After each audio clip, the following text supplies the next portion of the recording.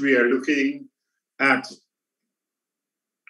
the International Decade for People of African Descent Assembly, Guyana, and the African Guyanese quest for recognition, justice, and development in oil-rich Guyana beyond policy towards an effective implementation framework for achieving the goals of the decade and beyond. My name is Enrico Wilford, and I'll be your moderator for this special presentation. And joining me on the program, on the presentation, would be panelists. They would be Paul Slow, the former Assistant Commissioner of Police and former Chairman of the Police Service Commission, the social commentator, J.K. Lal, will join us on the program. We will also be joined on the program as a panelist by Trevor Ben, who is the former commissioner of the Guyana Lands and Surveys Department, and prominent attorney Nigel Hughes. Recording in progress. The presentation on this special program. So we'll go now to the presentations from the panelists.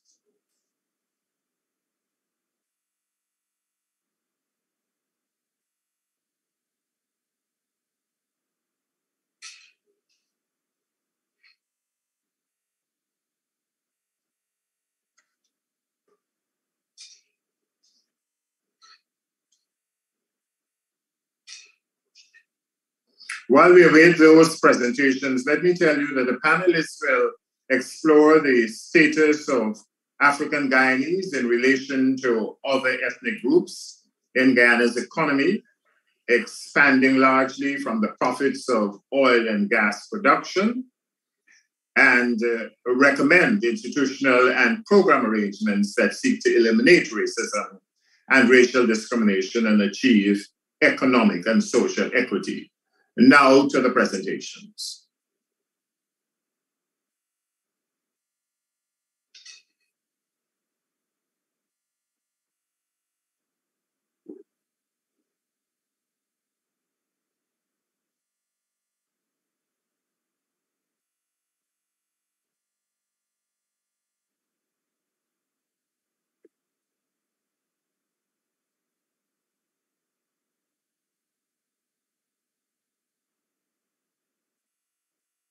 Be in Guyana is in a perilous position. This is due to several factors, including a demoralized Guyana police force. The Guyana police force is the major law enforcement agency in Guyana. The force is a national force and has jurisdiction throughout the country. The Guyana police force is divided into 12 regional police divisions, which are generally aligned to the 10 administrative regions of the country. These are Regional Police Division 1, Regional Police Division 2, Regional Division 3, Regional Police Division 4, Regional Police Division 4A, 4B, and 4C, Regional Police Division 5, Regional Police Division 6, Regional Police Division 7, Regional Police Division 8, Regional Police Division 9, and Regional Police Division 10. These are in addition to several branches at police force headquarters. Due to historical factors, the Guyana police force is dominated by Afro-Guyanese personnel, both male and female.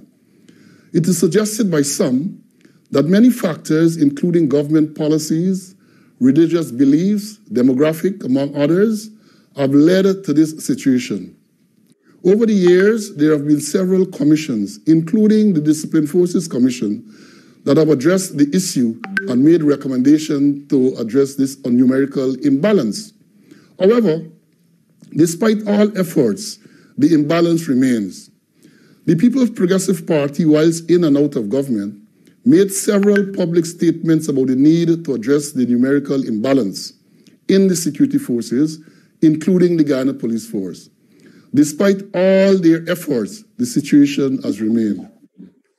Since assuming office in 2020, The current government has made a concerted effort to place Indo-Guyanese police officers in senior management positions at the expense of their more senior and qualified Afro-Guyanese counterparts.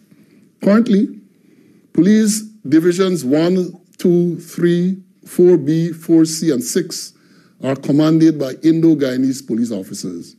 In many cases, they lack the experience and qualification to hold those senior positions. The only reason they were placed in those positions is because of their ethnicity, and they believe that they are supporters of the current government. In many cases, the second in command and other senior positions in those regional police divisions are held by Indo-Guyanese police officers. In addition, several important departments and offices within the force, such as Deputy Commissioner Operations, Head of the Special Organized Crime Unit, and Police Finance Officer, are held by Indo-Guyanese policemen, most of whom are unqualified for those positions. It is significant to note that the regional police divisions listed above police the major population centers in Guyana. Conversely, the regional police divisions commanded by Afro-Guyanese policemen, apart from Regional Police Division 4A, 5, and 10, are in the remote areas of Guyana with sparse populations. It was also noted that during the recent promotions of senior officers, of the 8 persons promoted to the rank of Assistant Commissioner, only 3 were Afro-Guyanese policemen. In the case of the 11 ranks promoted to Senior Superintendent, only 4 were Afro-Guyanese policemen. In the case of superintendents, only 8 Afro-Guyanese policemen were promoted out of a list of 21. Similar disproportionality was observed in the other rank structures. This disproportionality is difficult to justify given the numerical dominance of Afro-Guyanese policemen and women. The above illustrates what can be defined as a well-orchestrated program by the current government to position and promote Indo-Guyanese policemen at the expense of their Afro-Guyanese counterparts. The murder of Quindon Bacchus.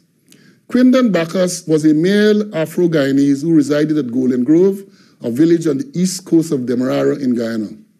According to reports, Bacchus was suspected to be in possession of an illegal firearm which he offered for sale. The police, on receipt of this information, mounted a sting operation to apprehend Bacchus. The ranks involved in the operation included both Afro and Indo-Guyanese policemen. During the course of the operation, Bacchus ran away from the policemen. He was pursued by several ranks, including both Afro and Indo-Guyanese ranks. During the pursuit, several bullets were discharged at Bacchus, and he was struck and killed. The evidence suggests that bullets were fired by several policemen, including at least one of the Indo-Guyanese policemen. The police investigation which followed, and which was supervised by the Police Complaints Authority, found that several policemen were culpable in the killing of Bacchus. Those ranks included both Afro and Indo policemen. However, only 3 Afro policemen were charged, 1 for murder and the other 2 for perverting the course of justice.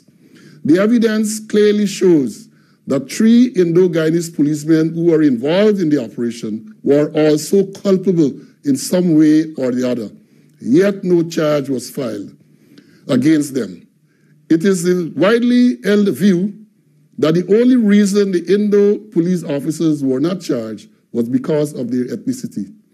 What is even more absurd is the fact that one of the Afro policemen charged with perverting the course of justice was never at the scene of the incident and was not involved in the operation. These are just a few of the many cases that clearly shows that there is a concerted and sustained effort by the current government to marginalize, criminalize, and discriminate against Afro-Guyanese policemen and women solely because of their ethnicity and the perception that Afro-Guyanese policemen and women support the opposition political parties. This is a situation of great concern. This situation has led to the demoralization of the Afro-Guyanese policemen and women, which can have great adverse consequences for national security. I'm Gabriel Lal. Lots of you know me as GHK Lal. I have been privileged to be invited to share in this brief conversation with you on an issue. It is not something that I prefer to speak about because it's so disturbing. It's so harrowing to those who are victimized by it. It's discrimination, and it's specifically discrimination against African Guyanese in Guyana. Now, you'll hear me talk about African Guyanese and Black Guyanese interchangeably, same people. And Indian Guyanese or Indo-Guyanese, same setup. Discrimination against African Guyanese in the International Decade of Peoples of African Descent is even more troubling, more traumatic to the spirit, given what is going on. And I've been asked, because of my little role, my little contributions as a public commentator, a returning Guyanese, to share a little bit about discrimination against Black Guyanese. And today I want to focus on two areas specifically: discrimination in the public service against Black Guyanese, and discrimination in cash handouts, relief monies against Black Guyanese. We will segue from that into what foreign observers have put on the table publicly in this country, some of them right here and some of them outside of here. Discrimination in the public service against African Guyanese. Some examples. The Forestry Commission, the Guyana Forestry Commission, over 100 Guyanese were terminated when the People's Progressive Party, the Indo-dominated government, came into power in 2020. The overwhelming majority of those 100, over 100, are African Guyanese descent. Speaks for itself. Isolated. I give you the Ministry of Natural Resources. 26 members of a Corps of Warden were terminated. The Corps of Wardens are those people who are ex-army officers mainly, police people, security people, who patrol our vast hinterlands where mining operations occur. I should tell you, it's a wide open frontier, a pretty lawless place where the big and the powerful make their own rules as they go along. They're a law unto themselves. So the Corps of Wardens is that little sanity check. 24 out of the 26 members of the Corps of Wardens that were terminated are of African Guyanese descent. Should I say more? At the Ministry of Education, our teachers, it's a long, drawn-out story, and I'll try to compress this as best as I can. Black Guyanese teachers are being forced into early retirement, replaced by Indo-Guyanese. Black retirees, teacher retirees, are not being called upon to come back, but their retired Indo-Guyanese counterparts are being called upon. There's something insidious going on at the Ministry of Education. There is the political directors there, actors there, have this tendency, this practice of putting Black Guyanese faces to do their dirty jobs.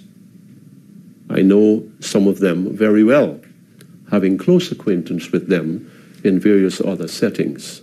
They are the ones who draw the lines to those who come complaining, appealing, hoping for some sort of remedial action when they have been denied a promotion, a transfer, or some sort of benefit that is due to all teachers. That is something that they have merited. Talking about merit, we have our teachers, and our Black Guyanese teachers are being sent to the junior schools, where the senior schools, the top schools, are being peopled, predominantly flooded, is the word that was used to me, by Indo-Guyanese. In terms of benefits, run-of-the-mill stuff, routine stuff, higher education, pursuing skills, opportunities in education for them to become better instructors in the classroom so that we can have a better student to put out into society to represent this country at this particular time in our history when we need them the most, when we need a better caliber of student. That's being lost. Because our black teachers are being given the royal runaround where higher education is concerned. Access to it, the availability of it to them, not there. Not there. There is another thing. Teachers, black teachers primarily, their contracts are sitting on desks. Many of them, dozens of them, I understand, are sitting on desks in the Ministry of Education and they are not being signed. I understand they are in different departments. They go to very, very high up in the ministry. Some of these contracts have been languishing, suspended in midair, no man's land for months. And I understand there are some instances that are close to a year. Taken together, we have this situation here with our educators, where they are being made to feel the brunt of the punitive, vindictive nature of an Indian-dominated government. At Queen's College, there was a class that was videotaped, and it's almost exclusively Indo-Guyanese students. We've got a tremendous contingent of black students in this country, quality black students. How come it wasn't seen fit to at least insert them into pictures like that? Those that qualify, not for the show of it. This is what troubles people like me, the few that are giving a voice to the voiceless, giving a hearing to those who are suppressed and oppressed and prevented from being heard. The president in August gathered what's called a youth advisory group, a youth advisory group. It was conspicuous in that its members were primarily of one ethnicity, Indo-Guyanese. This is not good. None of this is good. Forestry, natural resources, education, the Ministry of Social Protection, where between 25 and 40 people were terminated, most of them black African Guyanese. Sometimes for no reason, and sometimes for the most frivolous of reasons, the flimsiest of reasons. It is not good in a polarized society. It's not good in a society that is bedeviled by politics. And when we talk about politics in Guyana, we are talking about race. Indian versus black. It's got to be faced. It's the 800-pound gorilla in our room and sitting in the center of our table. We need knitting that will lead to mending, that will lead to healing in this country, the reconciling at a national level that seems to elude us because nobody wants to address it. Instead of that, we have these punitive measures, these very well thought out, well planned, well orchestrated and well implemented situations where African Guyanese are targeted in various states in the public service. I think it speaks for itself, and what I'm telling you today represents only a snapshot. I know these people, not all of them, but quite a few of them. I have relationships with them. And as such, they have come across to me as sincere and hurt and really troubled by what is happening to them. But they are fearful. This point has to be interjected here. They are fearful. There's a climate of fear in this country because here's the reality. Anybody speaking about discrimination, a black Guyanese dare to speak about discrimination in this country against them, meted out by the Indo-Guyanese People's Progressive Party government, is running the risk of ruining their work life for the rest of their lives. Because outside of the public service, you have a big private sector, but the private sector is dominated by Indo-Guyanese. They are apprehensive about possibly going against the tide and by hiring people who may have been marked. They don't want to jeopardize their interests. They do not want to spoil the benefits that are coming to them and for which they have been lavish recipients. Now, in terms of the public service, I think what I've put on the table today, in very simple terms, very straightforward manner, I think there is a sufficiency of persuasion here that we've got a problem. And I think it's a big problem. It may be overt, it definitely is covert. It's unofficial, it's informal, it's unwritten, but it's very, very much there. And I'll tell you something that was really stark and sinister. A black Guyanese worker in one state agency was terminated. And there was the wherewithal to go after his wife, also a black Guyanese, in another state agency and get rid of her too. So this was not accidental or random, in my humble opinion. It's people, they're sitting down and there's some list, I don't know if it's actually on paper, some list somewhere where saying, these are the people that we don't want around here. These are the people that we need to be out of here. Public service, I've put it before you folks. This is what it is right now in Guyana, and it's traumatic, and it's terrible. Cash handouts, the second issue I thought I'd speak about today. Cash handouts. We've had 5 of them. Call them what you want. Relief money, charity, a stitch in time. COVID-19.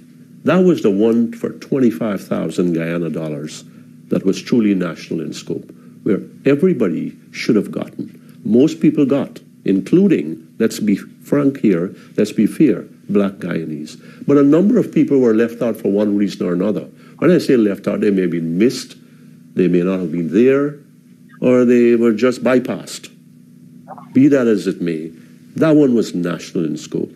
Sugar workers, which is predominantly Indian, the Prime Minister himself said in a recent writing that is 80% Indian. So that's 4 out of 5 Indian, so 20% the subtraction leads to black Guyanese. They got $250,000 in relief money. I think there was a second one in another place that all of them didn't get, but $250,000 for Indo-Guyanese supporters of the PPP Indian-dominated government. Fisher folk, they got $150,000. Another constituency, another sector of the Guyanese demographic that is primarily Indian. Farmers, we had what was called the biggest flood, one of the biggest natural disasters that we may have ever encountered in any form. And my understanding is that the monies that were shared out as cash relief was anywhere from $50,000 to as much as $2 million. Farmers have black Guyanese in the midst, but it's again overwhelmingly Indian. So there's a common thread here. There's a common denominator that keeps raising its head up. The constituencies that have benefited immensely in the 6-figure amounts are Indian-dominated areas or sectors. The private sector, Indian-dominated, has benefited from all manner of exemptions and relief from the government. Now, indigenous communities, we're talking about primarily African Guyanese, indigenous communities were given a $25,000 relief fund. They are all riverine communities, so they are farmers and they are fishers, but they got that one. They have been discriminated against, and that's a whole can of worms all by itself. So when we look at it, 25,000 for Guyanese, all Guyanese. Black Guyanese got part of that, and the rest, they've been crying out for relief for the longest while. Public servants, we go back to them. They have been calling for a livable wage. They have been crying for a livable wage. They got 8%. Yet the people who were entertaining at the cricket carnival got 100% of what they got before. Something is wrong with the math there. Maybe something is wrong with my head, with my reasoning, and I'm willing to concede that. But I'm not willing to concede that 8% equals 100%, and all those cash relief monies equates to what African Guyanese got on the one hand for COVID relief versus what the rest, the Indo-Guyanese got in various sectors. Something is not adding up here. Or to put it even more bluntly, something is terribly, terribly wrong here. Using the public service on which I am speaking about and cash handouts, these two areas, I go now to the commentary, the postures coming out of officials in this country, recognized officials. Her Excellency, the U.S. Ambassador to Guyana, Sarah Ann Lynch. By my count, she has spoken 5 times about using the word inclusion. 5 times. The first time she lent her voice to that was in October 2020, 3 months after the PPP came into power. And she signaled her intention to be a part of any push for inclusion in Guyana with any civil society group. That was October 2020. July 4th, at her official residence, with the President of Guyana and the Vice President of Guyana in attendance among assembled dignitaries, members of the diplomatic corps. The Vice President, I should say, is a former head of state of this country for an extended period. In front of them all, she spoke about a number of things, but she used that magic word again, inclusion, the need for it. Go back a few months before, July the 4th, on the anniversary of Guyana's Republic Day celebration, President Joe Biden, in his message to this country, said, the United States stands ready to help us to reinforce democratic values. I think that's standard fare. But then he went on further, and to promote inclusive economic growth. We may try to beat this word inclusive down into the ground, but here are the others talking about it. U.S. aid spoke about it. Anthony Blinken, the United States Secretary of State, on July 27th, spoke about inclusion in Guyana and the need for it to President Ali and the Vice President, who were in a face-to-face discussion with him on an official visit. President, Vice President, Secretary of State, U.S. Ambassador, U.S. aid, an official state, United States agency, and the British officials have also spoken. A, B, C, D, and E, I think the Americans and the British are speaking for them. They're taking the lead on this. Inclusion, inclusion, inclusion. We don't have enough of it. We need more of it. And when we use the word inclusion, it means that there's some form of exclusion. There is a degree of exclusion, and it is troubling to the Americans. OPEC Plus has signaled that it's not going to, the Saudis particularly, is not so friendly to Western needs, given the Ukraine war. Guyana's oil become, I submit and I put on a table, Guyana's oil, its 11 billion barrels, becomes very crucial to Western interests. It's oil and gas. Therefore, the Americans and the British and the Canadians do not want any kind of trouble here, any kind of instability that will be a problem for their investors. The U.S. ambassador, during Thanksgiving week, if I have this right, in an interview, spoke again of inclusion. Again and again, this tireless worker, whether we like her or not, whether we agree with her or not, has been talking about inclusion. Something tells a silly fellow like me that she's onto something. That Americans, with their range of technology, with their range of intelligence, has got a pretty good idea of where inclusion is in this country, or its darker stepsister, discrimination. Some sectors of this country, some people in this country have used the word, the A word. It's a hated word, apartheid. And when it's used, I think, given where we are with discrimination, we have started through our practices towards that road. Emerging was the word that he used, and it caused a tremendous storm in this country. But what are we going to do with the storms? Try to beat them out of existence? No. You try to do something about it. The Americans are talking about it. I am talking about it. Others are talking about it. Look, all we're trying to do here is speak to some truth and shed some light. Discrimination exists in Guyana. It's raging, it's rampant, and it's wrong. I am Gabriel Lal.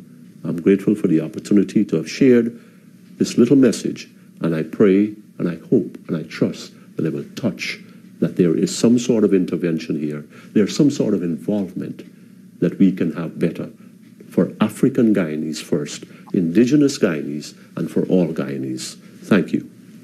Good morning, everyone. Good evening, wherever you're joining us from. My name is Trevor Ben, and I'm coming from Guyana on the South American coast. I'm here to discuss with you issues relating to land as it affects African Guyanese in the country. As some of you may already know, Guyana land laws are dated. It has been in place since the 1920s. Our primary land laws have been in place since the 1920s, and they have not been updated in a comprehensive manner since 1920s. Several attempts have been made over the years to update those laws, but for many reasons that has not materialized. There are, however, 35 agencies that has something to do with land, that has responsibility for land in the country. And this, according to observers, have contributed to a very chaotic environment in the land administration across the country. Additionally, you might want to know that land is mentioned in our national anthem 7 times. This, I believe, shows the importance the country plays in this important asset resource. The Constitution as well gives us 2 specific articles that refer to land. Again, these articles are very important and speaks to the importance, of course, the government and the people of Guyana place on land. And the first article, Article 18, says that land is for social use and must go to the tiller. Any Guyanese occupying a portion of land could apply and eventually own those lands. Article 19, every citizen has the right to own personal property, which includes such assets as dwelling, houses, and the land on which they stand. You might want to know, however, that notwithstanding the importance placed on land and the need for it to be made available to every Guyanese, this is not the case. Land distribution is known to be very skewed against Guyanese of African descent.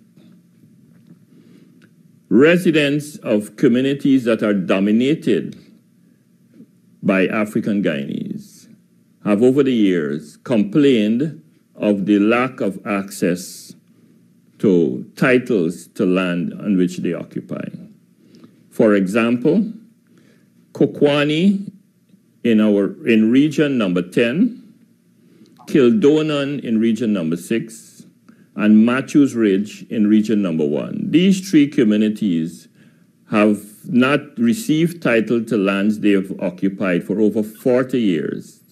The first time they got title to those lands is in 2018, some 4 years ago, when a concerted effort was made to make sure that their wrong was righted.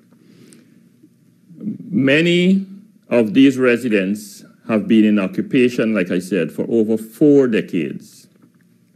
In another African Guyanese community called Moka on the east bank of Demerara, over 1,000 acres, what the villagers considered to be ancestral lands, were leased to 4 Guyanese of Indian origin in 2014. The 4 individuals have no connection to any of the residents of the village. The lands, however, have not been occupied by any of the 4 individuals, although they possess the lease, and they have been presumably using it for collateral to acquire mortgages for the benefit of their families and businesses. Additionally, there is considerable bias in the distribution of land in Guyana. Between 1996 and 2011, large swaths of land, commercial, agricultural, mining, and residential land were distributed to mainly Guyanese of East Indian origin. The land distribution ranged between 1,000 and 100,000 acres to each landowner. It is believed that many of these lands were never occupied again by any of the people, and they again were used as collateral for loans. This is clearly a disadvantage to members of the African Guyanese community, given that whenever they do receive land, it is mostly for residential purposes. The government of Guyana has a very active public profile of residential land distribution. And this is where Guyanese of African origin would benefit. However, many of the land allotted to these African Guyanese are not surveyed, or the area is not fully developed. Consequently, they are unable to occupy those lands. Most allottees also do not have access to financial resources to build, which result in the land being unoccupied for years in some cases. With respect to the retention of those lands, in most African Guyanese community, this is a challenge, and several reasons have been attributed to this. One such reason is the lack of access to financing. One woman of African descent approached 4 banks over an 11-year period for a mortgage to build a house on the land she acquired. All 4 banks turned her away. She eventually put the land up for sale. Fortunately for her, the Guyana Public Service Cooperative Credit Union, a predominantly black organization, eventually came to our rescue, providing her with a mortgage. Many African Guyanese face this issue. The cost of construction is another issue that affects the retention of land in the African Guyanese community. The building costs has progressively increased beyond the reach of most Guyanese, but especially for African Guyanese. In this regard, there is need for concerted effort to be put in place to give focus to the issues affecting African Guyanese and their ownership of land. There's also need for a revamping of the laws affecting land in Guyana, and for issues to be discussed among the beneficiaries to ensure that more land is made available to Guyanese of African origin, and that they be given the necessary resources to occupy those lands.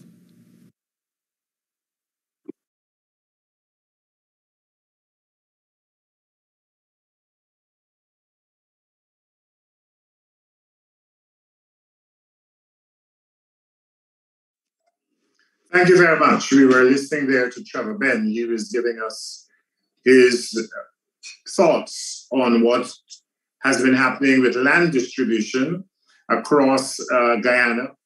And we are standing by to join Nigel Hughes, who will look at this issue that we are discussing here. This is a special presentation from the International Decade of People of African Descent, the Guyana Assembly.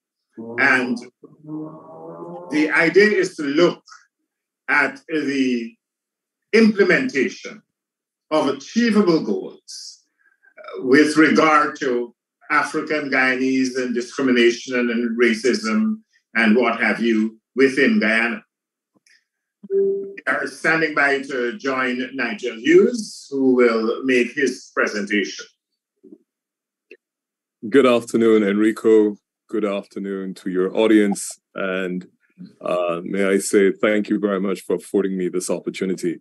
My presentation is going to be a PowerPoint presentation of data that has been acquired in relation to the allocation of resources by the government in the award of contracts in various areas to the private sector and the identity of those persons who are in the private sector. It's entitled Economy and Justice in Guyana. Can I have the next slide, please?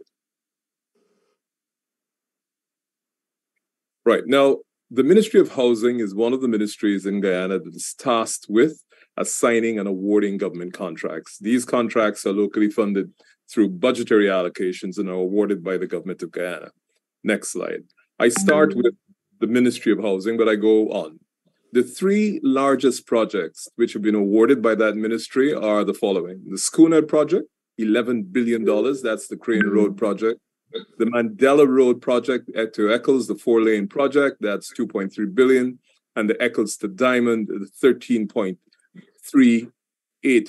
$13.3 billion 4-lane projects. This is how they've been allocated. Next slide, please. And I put them, the top 8. So VR Construction got $849 million. The numbers are there. That's an Indian Guyanese company. Avinash Contracting and Scrap Metal, $992 million, Indian Guyanese. This third one is very, very interesting. Lahirse Construction Services. They got $2.146 billion. You see the rest of the numbers there. This company, which is awarded to a Chinese and Indian Guyanese company, has no prior history of any road construction in the country, and it was awarded a $2.1 billion contract. We have Guy America Construction, Indian Guyanese company, $2.6 billion, no prior history of road construction. Can we have the next slide? AJM, no prior history, again, $1.8 billion. VALS, $1.3 billion, that's an international company. Puran Brothers, Indian company, $1 billion. JS Guyana, $927 million. Now, in those top 8 allocations on the Schooner project alone, you, of course, observe that there's no allocation to any company that is African Guyanese. Can I have the next slide? The Mandela Eccles Road. This is the 4-lane project. The size of that project, $2.3 billion. Guy America Construction, $555 million. They're Indian Guyanese. Mitchell Construction Owners Limited, Brazilian Indian Guyanese, $364 million. Puran Brothers, $360 million, Indian Guyanese. Those are the top 3. Next slide, please. The Eccles Mandela Road continued. For the first time, you see the appearance of an African Guyanese interest is at number 4 here, Colin Talbot and Aaron Lal, $256 million. And there you see, of course, it's a JV. Then you have at number 5, you've got Ronco Services, Indian Trinidadian, JS, Guyana Limited, Indian Trinidadian, $352 million. Next slide, please. The Eccles to Great Diamond Road. So this is a $13.3 billion project. S. Jagmohan and Company, $1.2 billion, Indian Guyanese. China Railway, first group, Chinese, $1 billion.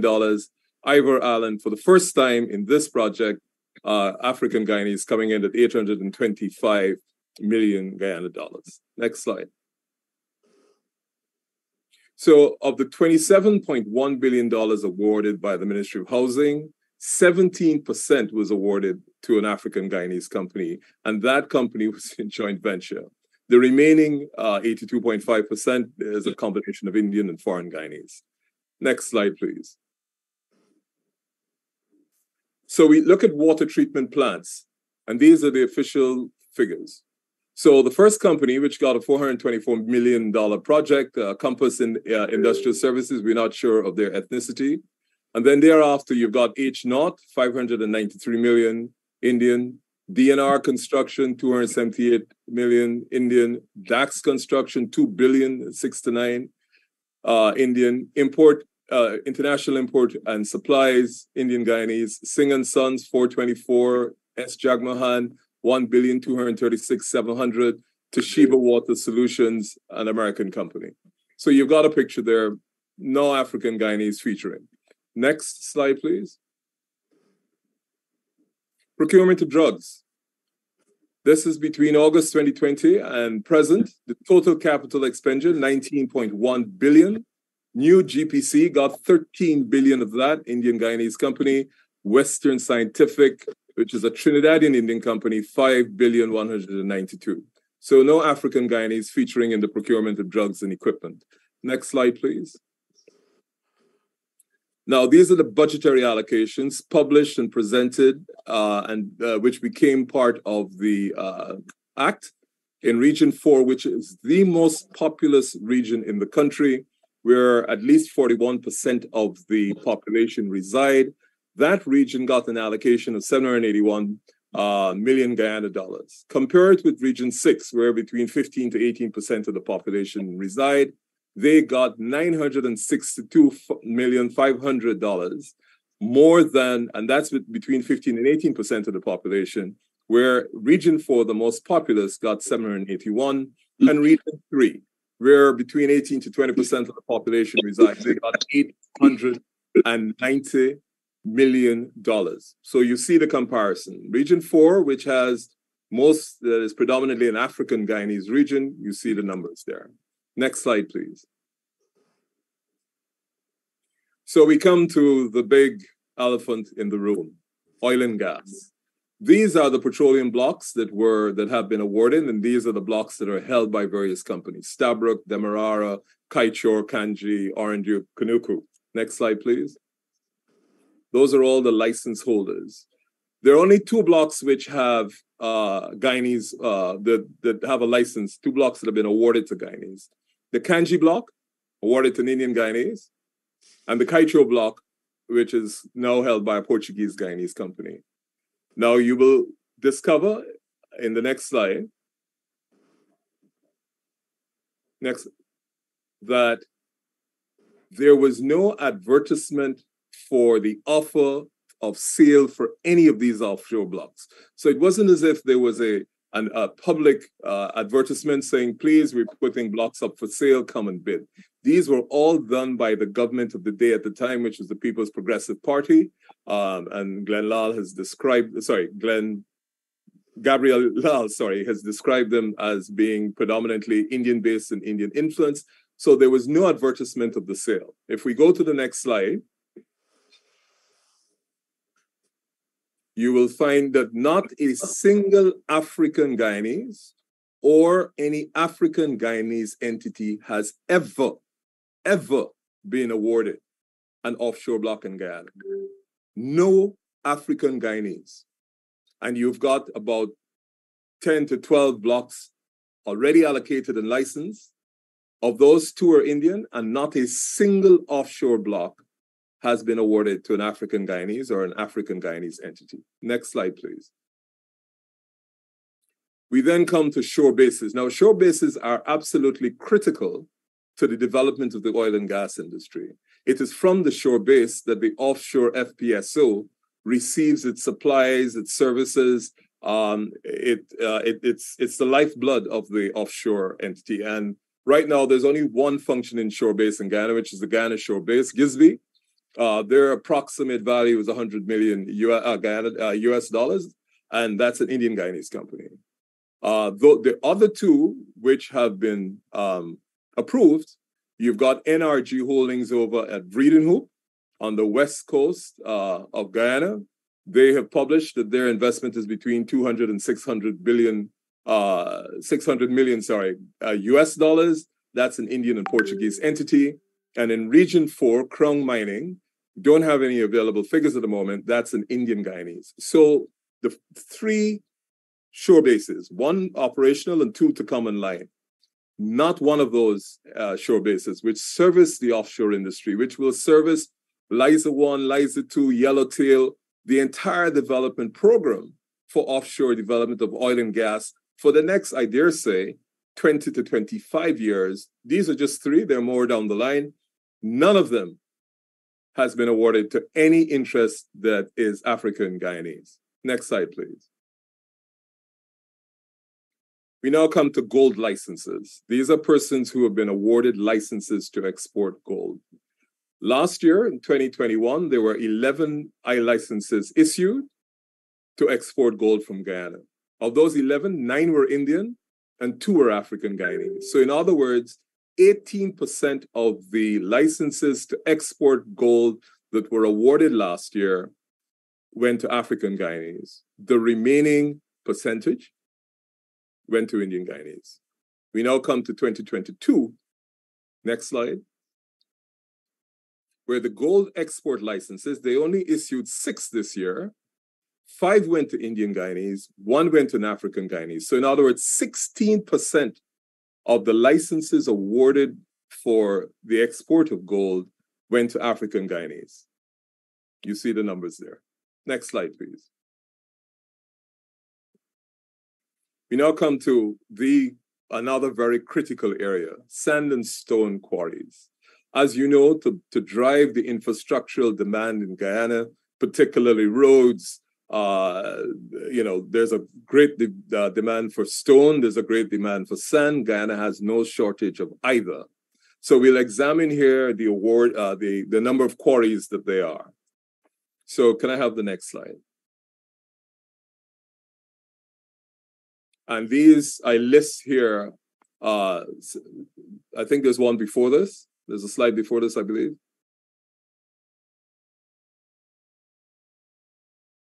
Right.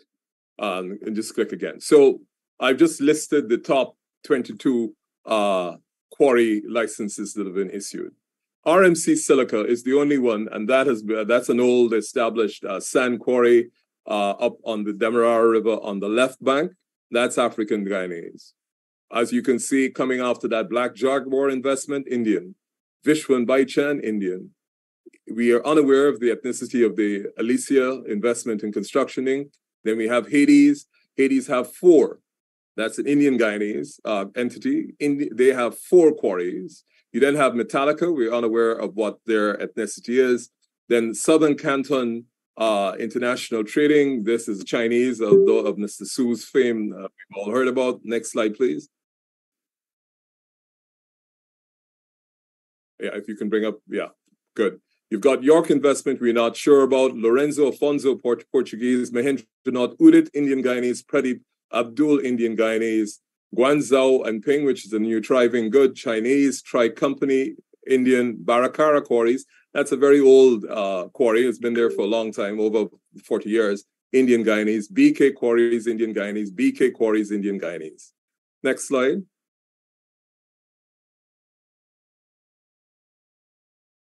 And Malali Quarries next, Indian Guyanese. Can I now have the next slide?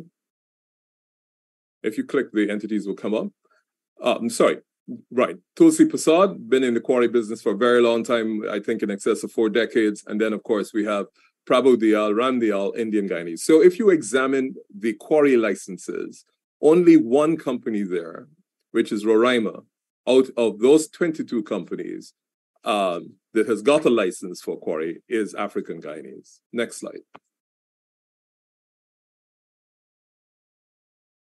Quarry allocations, I've just said that. So out of the 22, 1, which is 4.5%, if you just want to get an idea about the distribution of the licenses which control the allocation of those resources, sand and stone.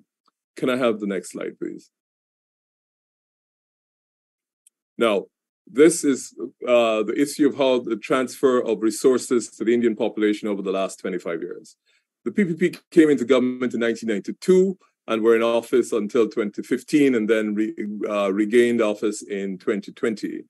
During this period, there has been an almost exclusive transfer of state assets to Indian businesses on a similar scale to that I've just demonstrated you. There are continuing studies that are being conducted now that will examine that period in greater detail, just as how I've presented that. But perhaps more insidiously and a consequential effect of this is that where those resources got transferred to one sector of the population, and then the other sector was deprived of the ability to develop their companies, to be able to successfully participate. So what then happens is, after the passage of 10, 12 years, where there's been this flow and transfer of assets to one sector of the population, you then put in criteria that says, okay, to be able to win contracts, you've got to have 10 excavators, four tractors, so many bulldozers. And because the only companies that have had the benefit of the transfer of state resources and assets that were then placed in a position where they can actually buy the capital equipment, then once you start putting that criteria in place after 10, 15, 20 years, of course, the only companies that will actually qualify and matriculate to win contracts would be the companies who have benefited from this transfer of state assets over that period of time. Can we go to the next slide, please? Right. Now, there are always potential solutions, and I certainly don't pretend to have any or even the most of them, but I will certainly share what is on the statute books but has never been implemented. So we have the Small Business Act, and Section 11 of that act says the government shall use its best endeavors to ensure that at least 20% of the procurement of goods and services required annually by the government is obtained from small businesses, and for this purpose, the council should prepare an annual small business procurement program. Needless to say, this has never been implemented. The 20%, if you just think about the size and scale of the award of government contracts now, if 20% went to those that have been disadvantaged, African, indigenous community, indigenous business, it would be significant. This has never been implemented. Next slide, please. So I come to issues of justice. The Isaiah and Joel Henry executions, I call them, murders in 2020, that has been in the news forever from the time those young men were executed. We have Orrin Boston, who was murdered while sleeping naked in his bed next to his wife in 2021. Quindon Bacchus, shot multiple times by police officers in Guyana. And Tamika Clark, more recently, African Guyanese attorney, who was arrested for advising her client to remain silent. Can I have the next slide? Right, so I've just set out here the details, and the Isaiah and Joel Henry issue is particularly disturbing because not only were Isaiah and Joel very brutally murdered, they were murdered until their heads were severed and hanging by skin off with their necks. From the time that murder happened, it happened in the middle of an election period. The tensions were, of course, very high, country very ethnically sensitive. Because of the nature of the murder and how brutal and gruesome they were, there was an immediate offer and call, I should say first, before an offer, that we should get the best experts globally to investigate this particular murder because it came at a very bad time for Guyana in the middle of an election period. And so the natural accusations that flow from that is that there would be a rush, depending on your ethnic bias or your ethnic composition, to a particular conclusion. So the family and very many civil society groups, particularly the Guyana Human Rights Group, called for an international investigation.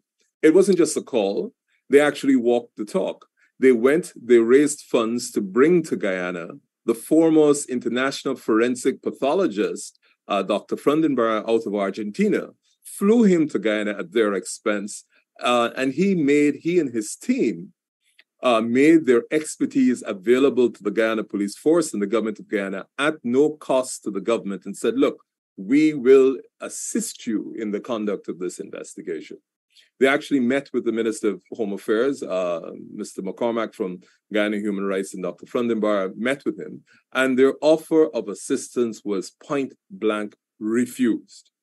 Dr. Frundenberg, of course, visited the scene, met with the family. Now, shortly after Isaiah and Joel were murdered, maybe 2 or 3 days afterwards, a young gentleman by the name of Mr. Harris Singh was murdered. Nobody witnessed this murder. It happened in the back down. After about a year, the police, because there was constant pressure from the family of these murdered young men, took to investigate. The police arrested and charged 2 men who allegedly confessed. Now, these were 2 Indian persons who clearly, they protested from the time they were arrested on their way to court before the charges were read to them. They said they had been set up. And the only basis upon which these persons were charged, even the police admit this, is alleged confessions by these 2 young men. The families of Joel and Isaiah continued to say they did not believe that the persons who were charged had anything to do with the death of Joel and Isaiah, and continued to protest. And as their protests seemed to be gaining some standing internationally, the police then arrested the son and brother of Isaiah Henry and 3 other people, and arrested them for the murder of Harish Singh. Now, at the time when Harish Singh was murdered, all these young men, 3 of them, were at the wake.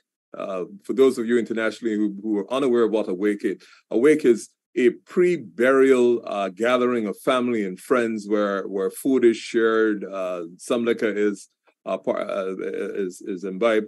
And at that wake, they had a long wake, and the wake started, 5 a.m. in the morning. While they were at the wake, the police came for Mr. Henry, the father of Isaiah, to take him to the postmortem. One of the police officers who came to pick him up was actually investigating the murder.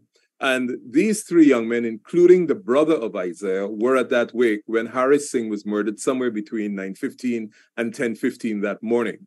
So when the police arrested these men and accused them of murdering Harish Singh, the mothers of Isaiah and all the persons who were, several of the persons who were at the wake that morning, who could vouch for the presence of the brother of Isaiah at that murder, went to the police station to give alibi statements. And as soon as they arrived at the police station, they were promptly arrested by the police for the purposes of, on the allegation, of perverting the course of justice. The other disturbing feature about that arrest is from the time those women, there were 8 women actually, arrived at the Guyana Police Force CID headquarters, there were about 15 video cameras, video recording their every action. And just to demonstrate how bad it was, every time one of those ladies went to the washroom, the video camera, the videographer, would accompany those ladies not only to the door of the washroom, they would enter the washroom with video cameras while they were in there in custody. Those women were detained for when they went to the station, somewhere between 9 in the morning all the way up to 11 at night, when they were then placed in the equivalent of $800,000 bail. These are rural folk who have no access to that sort of cash in Georgetown at that hour of the night.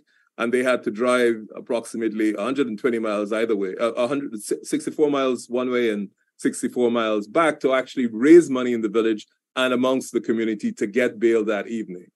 Tragic footnote to that is that the mother of Isaiah, whose other son was charged with the murder of Harish Singh, as a result of all the pressure, died about a month ago without actually seeing either the conclusion of the case of her son who was charged with murder, or seeing a true and proper investigation into the murder of Isaiah, whose neck, as I mentioned before, was severed. Next slide.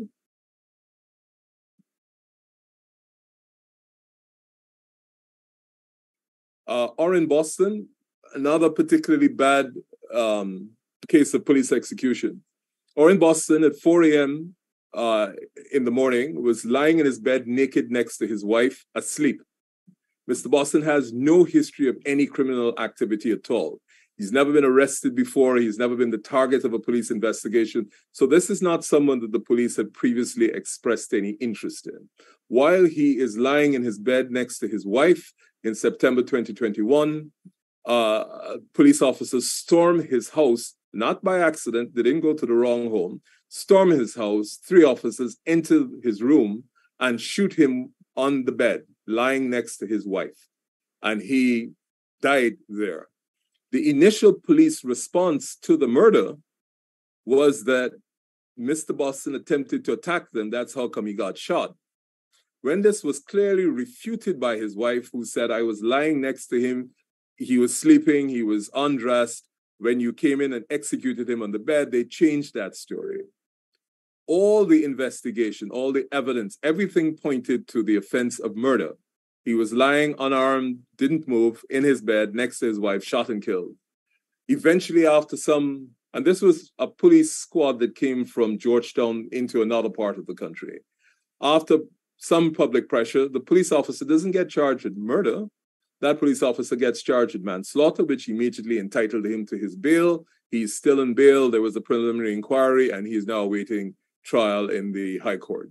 Quindon Bacchus in May this year, unarmed male African shot 6 times by police officers. Mr. Slow referred to this in his presentation. And of course, only African police officers ended up getting charged. And then we have the very strange and peculiar case of Miss Tamika Clark, a practicing attorney at law. Last month in October, went to SOCO, which is a branch of the Guyana Police Force, to speak to her client. As a matter of fact, she went there on a Tuesday, spoke to her client, who was the subject of an investigation, advised her client to remain silent. She told the police officers on the Tuesday that her advice to her client is that he should remain silent, in keeping with his protected constitutional right not to incriminate himself. And the police said, well, we'd like you to come back on Thursday. And she said, well, it's not going to be much different. I will advise him to remain silent.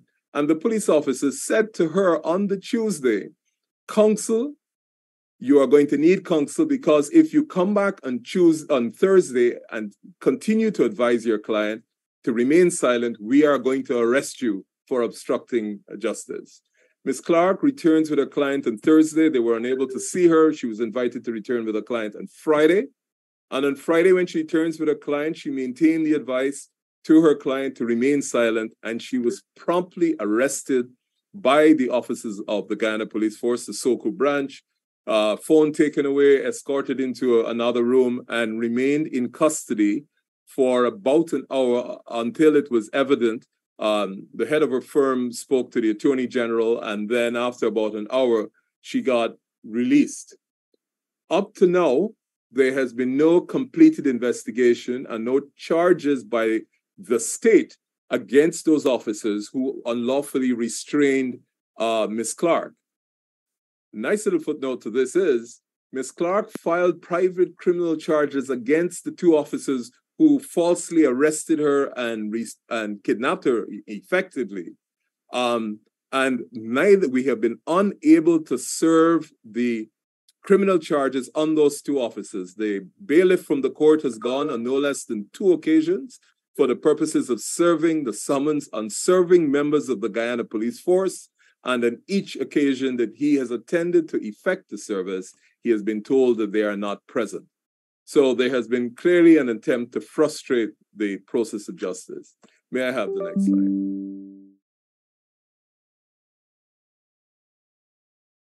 So in conclusion, there are some possible solutions.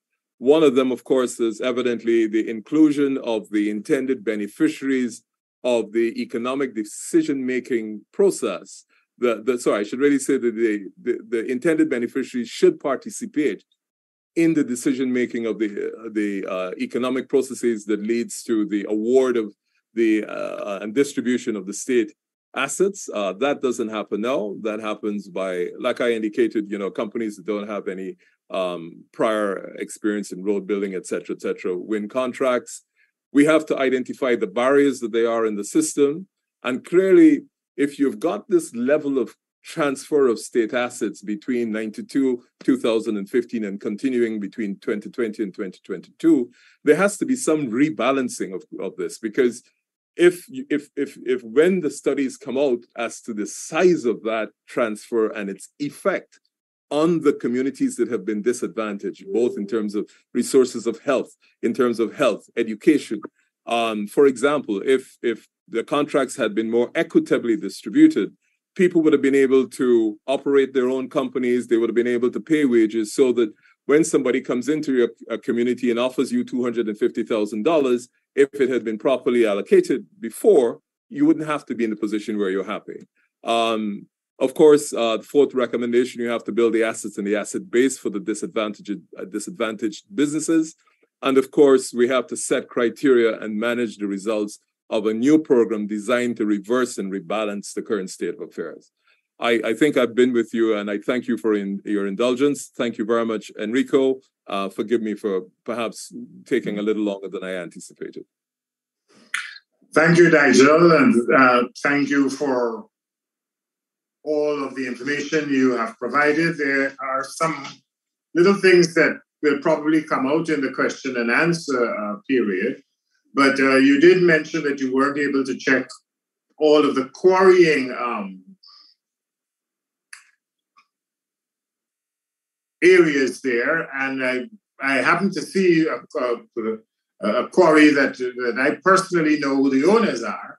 So as a journalist, I will say that as far as I know, Metallica is owned and operated by Glendon Archer and the Archer brothers, and they're African Guyanese. Right, so, and I mentioned the company, but I just said unknown because I didn't have that information at the time, and I thank you for that. No problem at all. So we'll move on to some of the questions, and you're looking at a special presentation on African Guyanese and discrimination, and it's done by IPADG, which is part of the International Decade for People of African Descent Assembly Guyana, and it's a special presentation, a special forum. So we've got with us Nigel Hughes, whom you just heard from, Gabriel Lal, GHK Lal, and we've got Paul Sloan. Unfortunately, Trevor Ben cannot join us for this part of the presentation. But I want all the gentlemen on the panel to look at it from this point of view. Some may say, well, look, this is just a matter of political power. It is not about discrimination at all. It doesn't fall under the rubric of Article 149B, I think, of the Constitution, that it's because of the appearance or because of what you look like. It's because you just didn't win. And you win political power and you share the corn. How do you respond to that? Enrico, I think, you've touched, perhaps not intentionally, but on a key issue. What you're saying, if you follow your line of reasoning, is this. Once you're elected, you're entitled to distribute these resources how you wish, without any regard to the structure of the society, which is precisely what is going on now. So I get elected. I don't like, let's say, green people. So I make sure green people get no resources. And my basis for my biased distribution of the economic resources of the country is I'm elected. So I'm elected to discriminate in such a manner that I please. Now, I don't believe democracy is a concept, and democratic governments can subscribe to such a principle. The fact that you are elected entitles you to discriminate in the manner. And I'm afraid the evidence speaks for itself, but I'm sure my fellow panelists have a view that may not necessarily be consistent with that. I think you're muted, Gabriel. I think in a plural society, if that course of action is contemplated and is actually put into motion, which it has been in various sectors, then we really don't have a society anymore. We don't have democracy anymore. And you are staring down the barrel of something that really can be devastating, if not destructive, ultimately. Because just as a matter of common sense, just as a matter of, are you going to have a set of people perpetually underfoot because I won? If maybe with a 10% presence in the population in the voting demographic, you may be able to get away with that. But if you've got a group that is almost half of the electorate, given our voting patterns and given our razor-thin elections in the past several cycles, and you say, I win, I say that I win, therefore this must follow. It follows, yes, to some extent, but not to this extreme extent that we are seeing here. Incidentally, I noticed in Nigel's presentation that in 2021, that there were 11 licenses issued for gold dealers. I want to tell you, of the 2 African Guyanese, one was issued under my watch as the chair of the gold board. And that one hit the press, and all kinds of insinuations were made on TV. We had to clear that up very, very publicly, involving Cameron and Shepard, to take all the papers and the processes and the procedures and to pronounce on that. And they said that everything was followed. So therefore, there's nothing new here. So my assertion would be to that, my response to that question would be, hey, listen, one, to take it to this extreme is really unprecedented, and it's what fuels discontent and God knows what. And also, it contradicts the president's mantra, the government slogan of one Guyana. You listen to all the presentations here, Commander Slow, Attorney Hughes, myself, former Commissioner Ben. Where's the oneness there? Where's the substance? Where's the essence of the oneness that is being so highly touted? If anyone sees what I can't see, I seek the enlightenment. Enrico, I don't know. I just want to break lance with Mr. Lal on one point, which is this.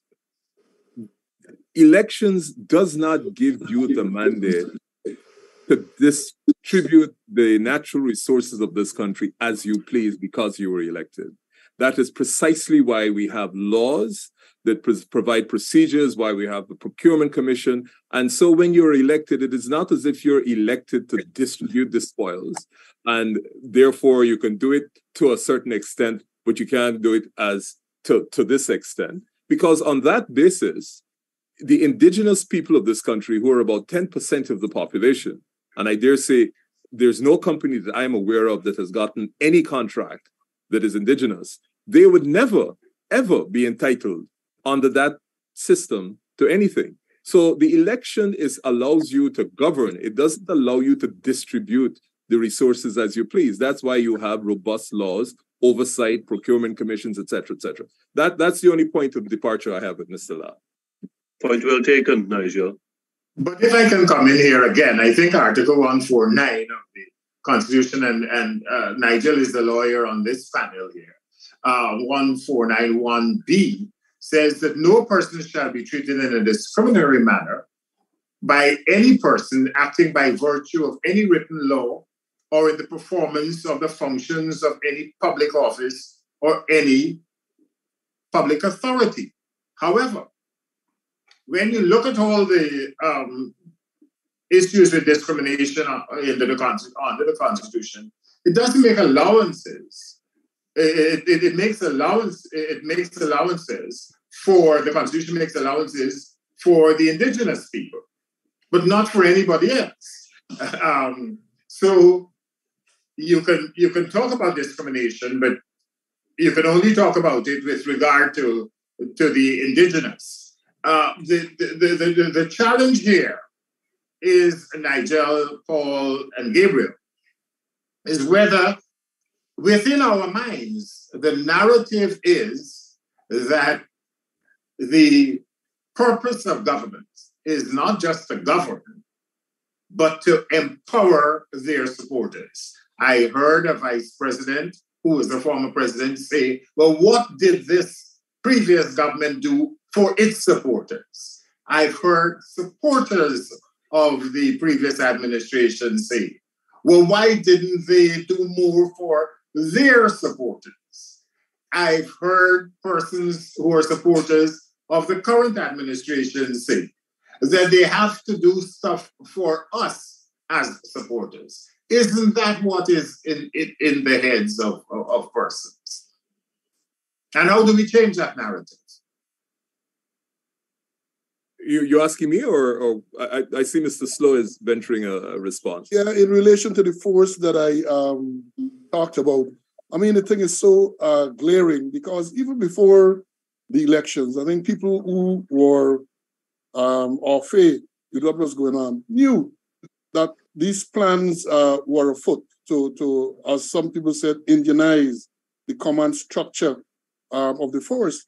But as I indicated, you have a force which for varying reasons is dominated in terms of the numerical setup by a particular ethnic group. And this is well known. I mean, they have said so repeatedly.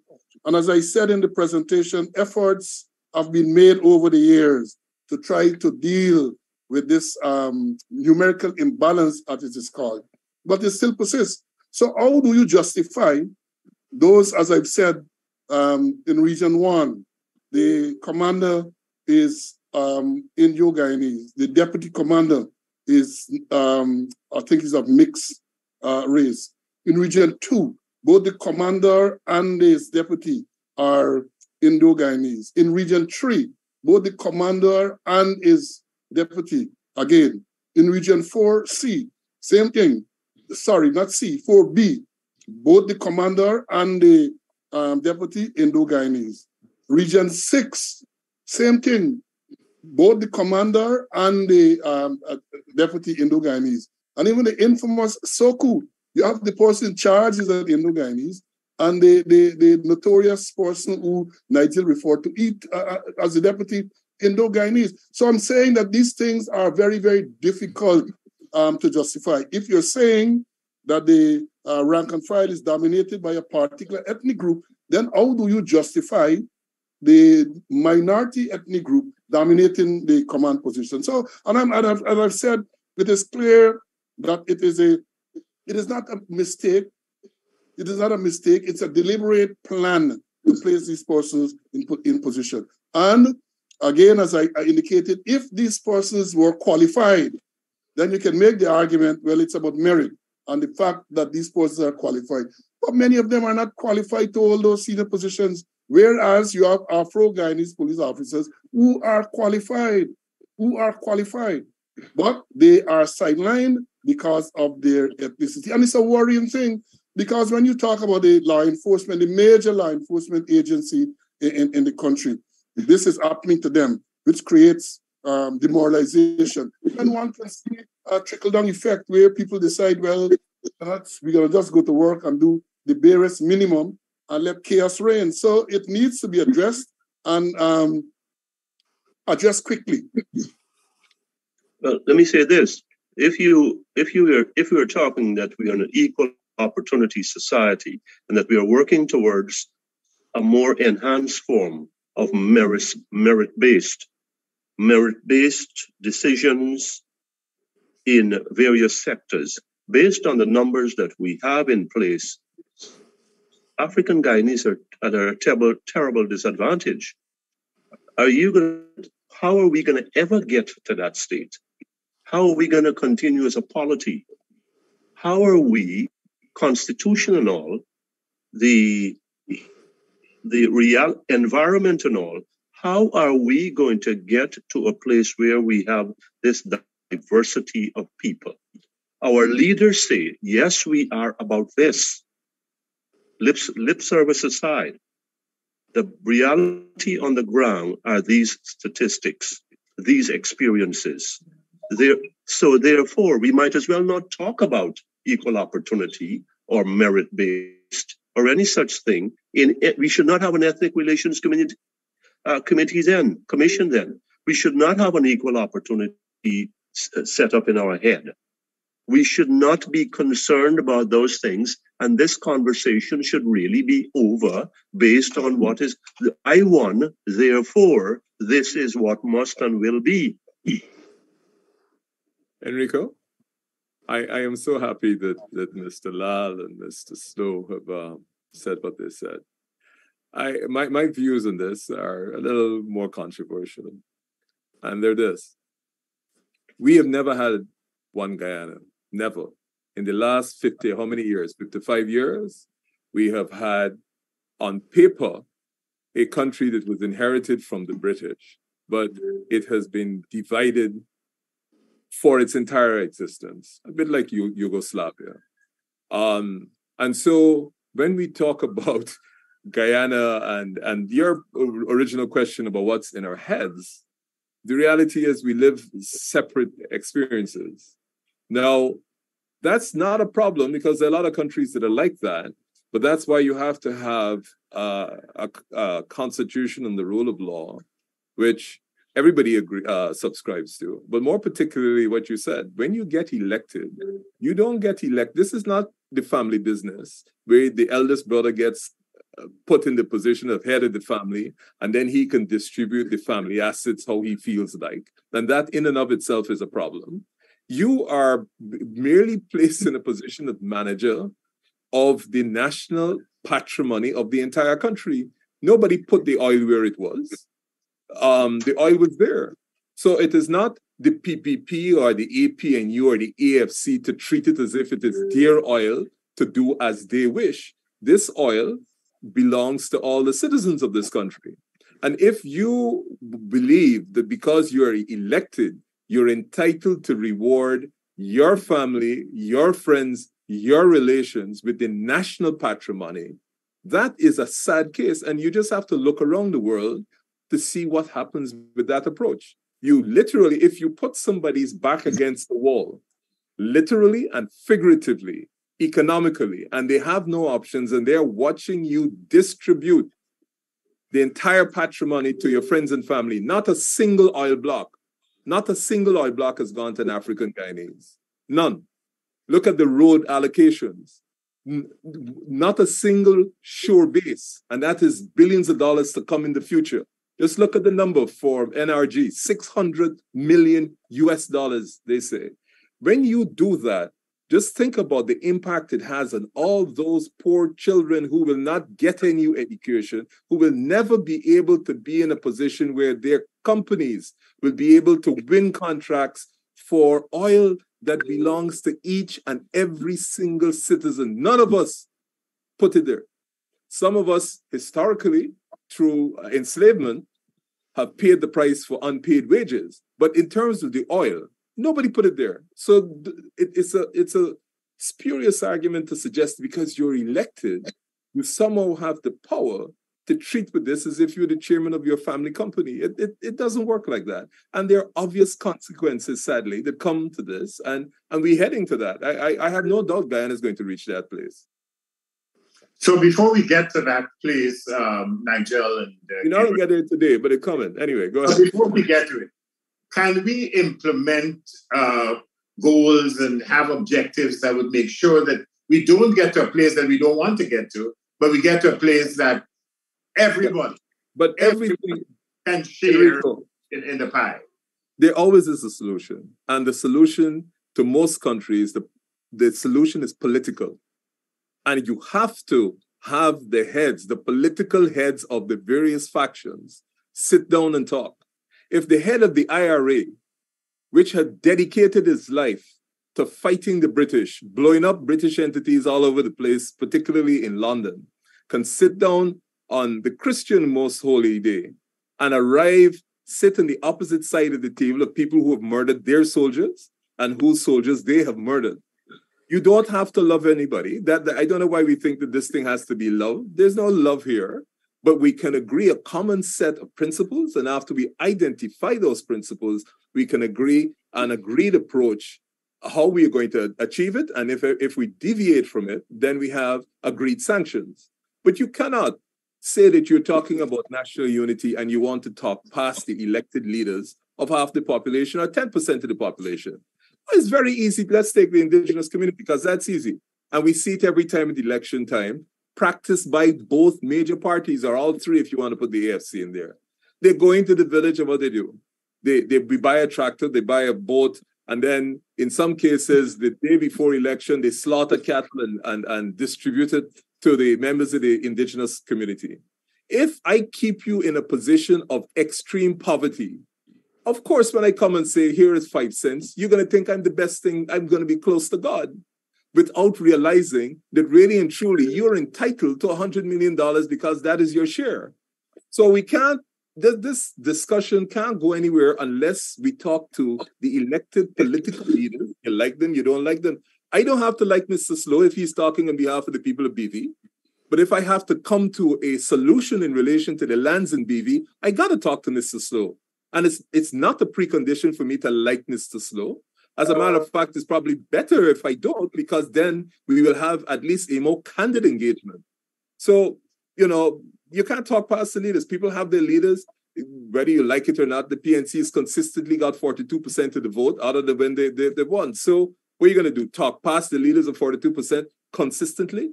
It's just not going to work. I think it's imperative that we have the conversation, and we have it, as Nigel said, we have it and we have it now. Every day that is lost, we are going down a bad road. I think of Rwanda, and after the Holocaust that happened there, Paul Kagame, a fighter, could have said against the wishes of some of his closer lieutenants, let us extend the hand of friendship to those brothers of ours who were on the other side of the battle. That was one. Today, when I say today, in recent times, in Venezuela, after tremendous civil unrest, intense civil unrest, I hear that there are arrangements for Maduro and Guaido to meet. What has happened here in Guyana, that we are talking about one Guyana, and we can't even make the first step towards that table of discussion. Notice I haven't gone to that point of the ultimate, which is reconciliation, to the table of discussion. We have to have that frank and honest and sincere conversation. And we are not having it. We're not bringing ourselves to it. And that is why one of my pet peeves is that we need to tell the outsiders, hey, listen, we've got to work through what is a national family affair. We know our problems better than anybody. We know our hurts. We know our piercings. Therefore, we are in the best position if we can summon the authenticity to say, let me reach with you, look you in the eye, and then let us see how we can do what is best for all of our peoples. We're not doing that, but we have to get there, and kicking and screaming, we're going to get there sometime. Enrico, again, I'm going to be controversial.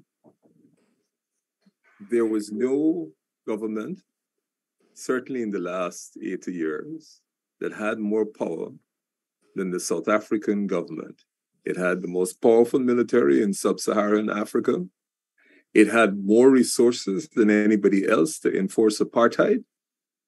It had the backings in the 80s of the US and British governments in the form of Mr. Reagan and Margaret Thatcher. And no amount of isolation internationally affected that government. It was the most powerful economy in the entire sub-African continent. Good. South African apartheid system came to an end, and I dare say, with the greatest respect to Mr. Mandela, not because he was sitting in prison in Robben Island. He had moral suasion, but not because of that. It became unsustainable because the impact it had on the lives. Several people lost their lives, and if that continued, if you go to Mr. Biko and you come all the way through, it became unsustainable for the people who were head of the most powerful army, the most powerful economy. It became unsustainable because their existence became threatened. Now, this is just an example. This is not rocket science. This happens in every other place. I hear what Mr. Lal says about Mr. Kangame, but if you want to have a country, you got to look at how you're going to have a country. We don't have a country. We've never had a country. We got different people living together, created by the British. We have no common, there's nothing here that is common to all the people of Guyana. We never fought any war together. We haven't had a common external enemy. So Guyana really is an artificial place. The British brought it together in 1815 after the Napoleonic Wars, and the Europeans had their problems. But we have this is not a natural a society here. We can work out what we want to do going forward. But the reality is that we just have to look at what else has happened in other parts of the world to know where we're heading. And we can decide what we want to do. If people think it's okay, it's okay. And I don't have a problem with that. But I'm just saying that we have to look at the empirical evidence and what is coming. Should we look at... I want to add, Enrico, excuse me. I'd like to add something, please. Please, and I'm sorry about this. When the U.S. ambassador and others keep talking about inclusion, have we thought about this? Her audience, whether it's national, it's also international. Her words are very, very much watched. She's like Alan Greenspan. When he spoke, he rocked markets. So in the context of Guyana, when Sarah Anlin speaks and she talks about inclusion, she is sending a strong diplomatic message to the leaders in Guyana, particularly the president and the vice president, I may add. Look, you better get close to this thing and better get serious with this kind of thing. In addition to that, there could be a subtle signal, intended or otherwise, to foreign investors who may be looking at this and going through every syllable of inclusion, every letter of it, and say, is this a place that is safe for our money? We are going to put $100 million there. And if this place is going to be unstable, if this place is going to be agitated, and the government doesn't seem to want to do anything about it, does this make good business sense? So is she telling people not to come here? I don't think so at all. But she is putting them on the alert. This is what you have here. Save and except again, I don't know, Glenn and I seem to have a different, Sir Gabriel and I seem to have a different approach this afternoon. Let me say this about oil in Guyana. The natives, i.e. the citizenry of Guyana, can go to war tomorrow. It will not stop the flow of not even an ounce of oil, because the oil is offshore. And while the natives are fighting in the landmass Guyana, they supply the shore bases will move back to Trinidad and Tobago. They may move to Venezuela as there's a rapprochement, or more likely they'll move east to Suriname. So I beg to differ with Gabriel.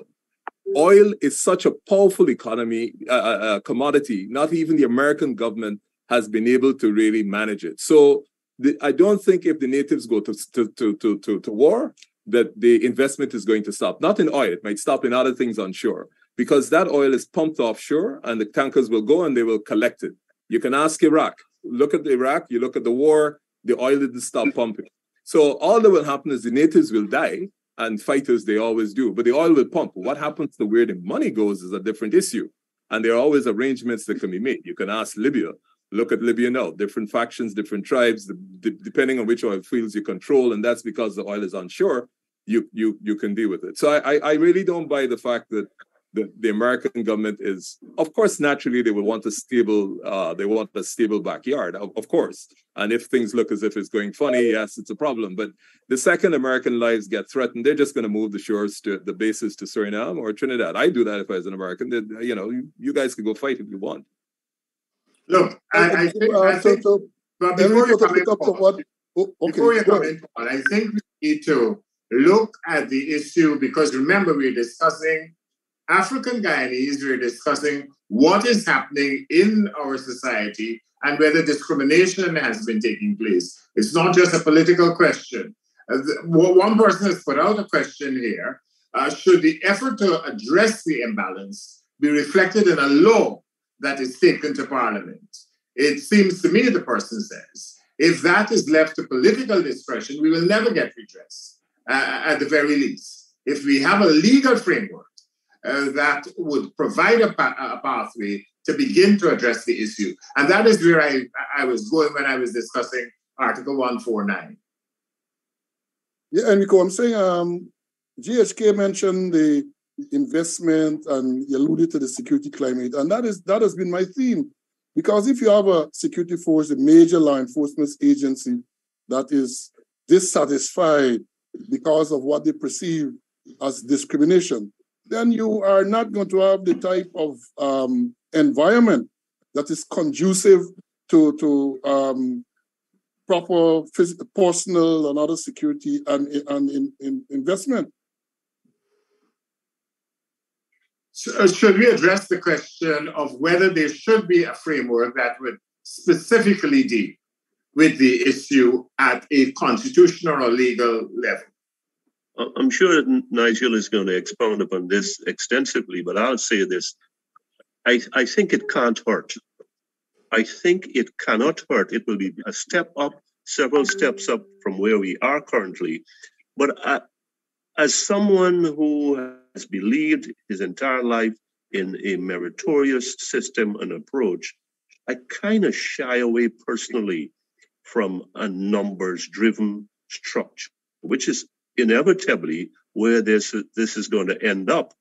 You're going to say, for this to achieve fairness or equity or a non-discriminatory, a lesser discriminatory environment, then you're going to need to have this. And it's going to be, in my mind, some sort of number-based environment. And that all opens the door to all kinds of finagling. That's my take there. Talking there about some form of affirmative action. I think that's what I'm hearing, perhaps under a different name.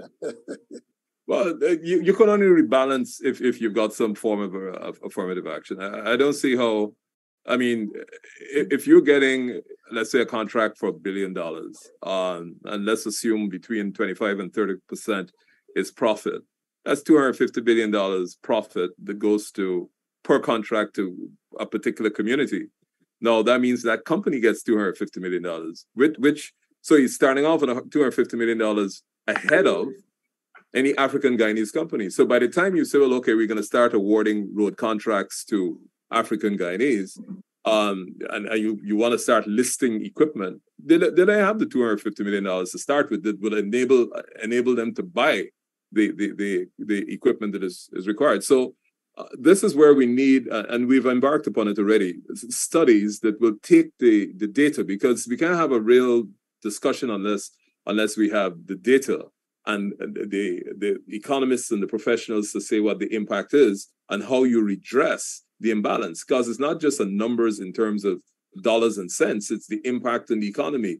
How many kids no longer go to high school but go to community college because the resources weren't allocated to them? And the whole range, health, for example, a whole range of other associated consequences. We are going to continue to ask the audience who has been with us to send in your questions. The number of questions we've gotten centered around the constitutional amendment issue, legal frameworks.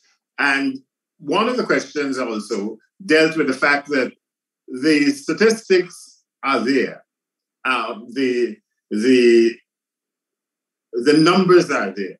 And if the numbers are there, why it's so difficult, therefore, to prove that there is discrimination, that that racist considerations are being taken into play when decisions are made?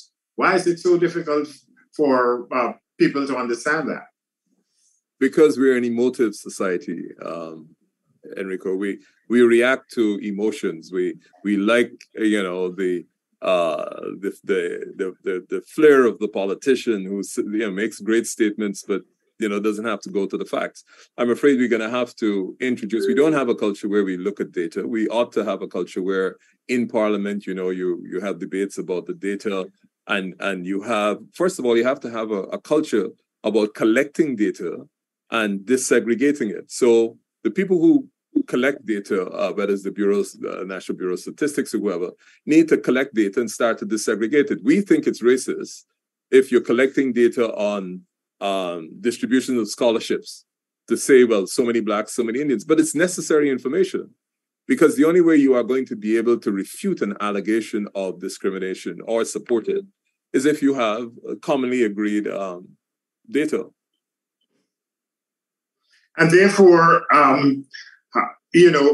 do we ensure that persons can operate in spaces that are created to assist them in becoming more involved and more informed, whether it is an educational system with equal opportunities for all Guyanese? That's one of the questions coming in, that whether we need to have a more diverse education system. And I remember J.H. Taylor mentioned the fact that the education system, even that is being affected. So do we need a more diverse education system with equal opportunities for all Guyanese citizens, including African Guyanese citizens? Well, clearly, we need a more diverse system, a more involved and inclusive, a system that is more comprehensive in terms of its appearance, in terms of its substance. Look, let's face it, we're talking about primarily Indo versus African. We have a 10% indigenous community, and we must not ever forget about them. And that's not lip service. They're also part of this, and in a mixed community. So there has to be this extensive diversity. We have to, if we are going to get closer to this vaunted equality that we desire but has eluded us. And I say we can put in place systems, etc. But like regulation, we've got to fund it. We've got to empower it. You've got a regulatory body, and if you strangle it of funds, you've just shorted of oxygen. If it doesn't have money to operate, if it doesn't have resources to do what it's supposed to do, to go out and to build people up, to recruit the kind of people that you're going to need to make your vision a reality, the letter and spirit of the law, whatever that law or rule or regulation is, you're going to need to have the funding and the political investment in it. We have to have that political and moral and ethical investment in it. Look, we've talked about in this country about transformational leadership. We talk about clean governance. Those are not buzzwords. They're not watchwords. Those are things that this country desperately needs. We get the kind of leader that say, look, I am not going to be a part of any program or any system or any structure that is so. Now he's going to lose some of his people who are going to say, well, we didn't put you in there for that. On the other hand, after some pain, we have to have some pain to get some gain. There's no two ways about that. So some sacrifice is going to have to be made. Some less people are going to have to get on one side of the equation for African Guyanese or indigenous Guyanese to get some more, the rebalancing that we are talking about. The redistribution that we are talking about, this new Guyana, this new one Guyana. For us to get there has to be a commitment, a political capital investment to get there. Now, you're going to say, well, why weren't you talking about this 5 years ago when the coalition was in power? We can go back there. You can beat me for that. We can relive that as we are reliving the 60s and 70s. What does that do for us if the president has this dream about one Guyana?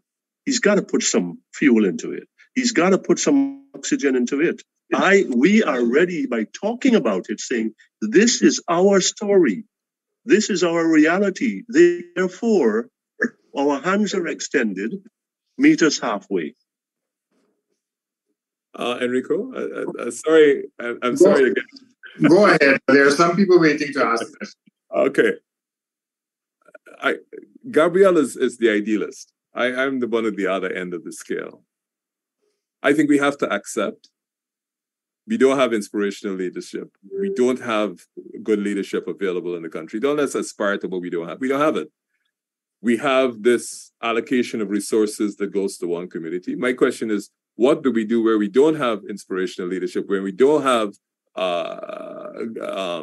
sort of particularly gifted politicians with the foresight? What is the next step? And we got to be driven by the information. I don't want to wait for an inspirational leader. We have what we have. If you put Dr. Smith to be the president and Dr. Smith is not inspirational, we got to live with Dr. Smith. The question is, how do we deal with what we've had here? And just from the figures that we have shown, it clearly is a transformation, a transfer of the natural resources to one community. Irrespective of who leads, the question is, what policies and programs are being put in place, first of all, to stop that immediately? And second, to rebalance, irrespective of who leads. I don't want to get in, I don't have hope. Well, Nigel, excuse me. I got to come in here. Excuse me. I hear you about the information. I agree with that. But given you have the information basis, somebody's going to have to pull the trigger on that. So we come back to the leadership that is willing and ready and committed to biting that bullet. So, Gabriel, if you don't get the leader, if you don't get some inspirational leader, what's it? There's no tomorrow. But the information is not going to work up by itself. It's a passive piece of data. I beg to differ. If the articulation and the information shows that you got a cake with 4 or 5 slices, and the 4 slices are going all the time to Mary, and 1 slice going to John, and we look at what happens when that continues over a period of time, at some stage, John is going to be very unhappy because John, first of all, has nothing to lose. And the natural reaction of John is going to be X, Y, and Z. You pick your country in the world that this happened. So I don't need an inspirational leader to tell me where we're going. The figures tell us that this cannot happen, and history tells us it's not sustainable. So let us come up with a program. We have on record the Small Businesses Act. Let us start giving 20% of all the government contracts to small businesses. Let us help those small businesses manage themselves. And let us start putting checks. The waiting for the Messiah to come ain't happening. He ain't been here for a long time. And I don't believe he coming just now, or she coming just now. But the point is, we have what we have now, and we have to deal with what we have now. I don't want to wait for the Jerry, what's the name of the guy from the IRA? Adams. Jerry Adams, they have to wait for the right leadership to come. It was very simple. I think both sides knew what they were facing. And it's history that brings you to that position. Well, good. You don't need, we will step down from the inspirational leader and the transformational leader. Then what we have to have, and I'm moving from this, we have to have a common sense leader, driven by the information that says what we have been doing is not working. Therefore, we have to take these first baby steps. But, common sense leader, I'll settle for that, a practical man. But let me ask you a question, Gabriel. Every day I come to you and say, Gabriel, your children coming in my yard and they teach me my fruits. I come every day and I beg you, I say, Chief, please, the teach him a thing and I can't eat, my family starving. And you ignore me every single day. What must do next? Here's this. You're going back to one of my favorite themes. When I have nothing to lose, I have nothing to lose.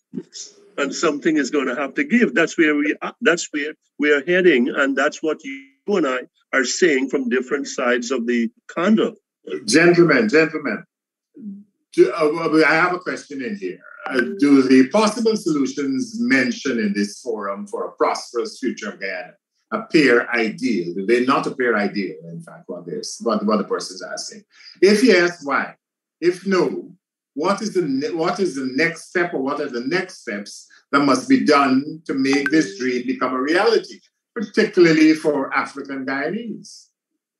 Enrique, I wouldn't pretend to answer the question, but I say this. There is no doubt in Guyana, whoever is in office, you are going to see you're going to see unbelievable changes to the country simply because the economics drive it. Mm-hmm. The economics will drive Guyana. You will definitely get new roads, whether the PPP in office, the PNC, the AFC, because the country has been so poor for so long, and there's so many things that are so obvious that it needs. Roads, the ability to get roads to access to move your resources from where they are, gold, to the port.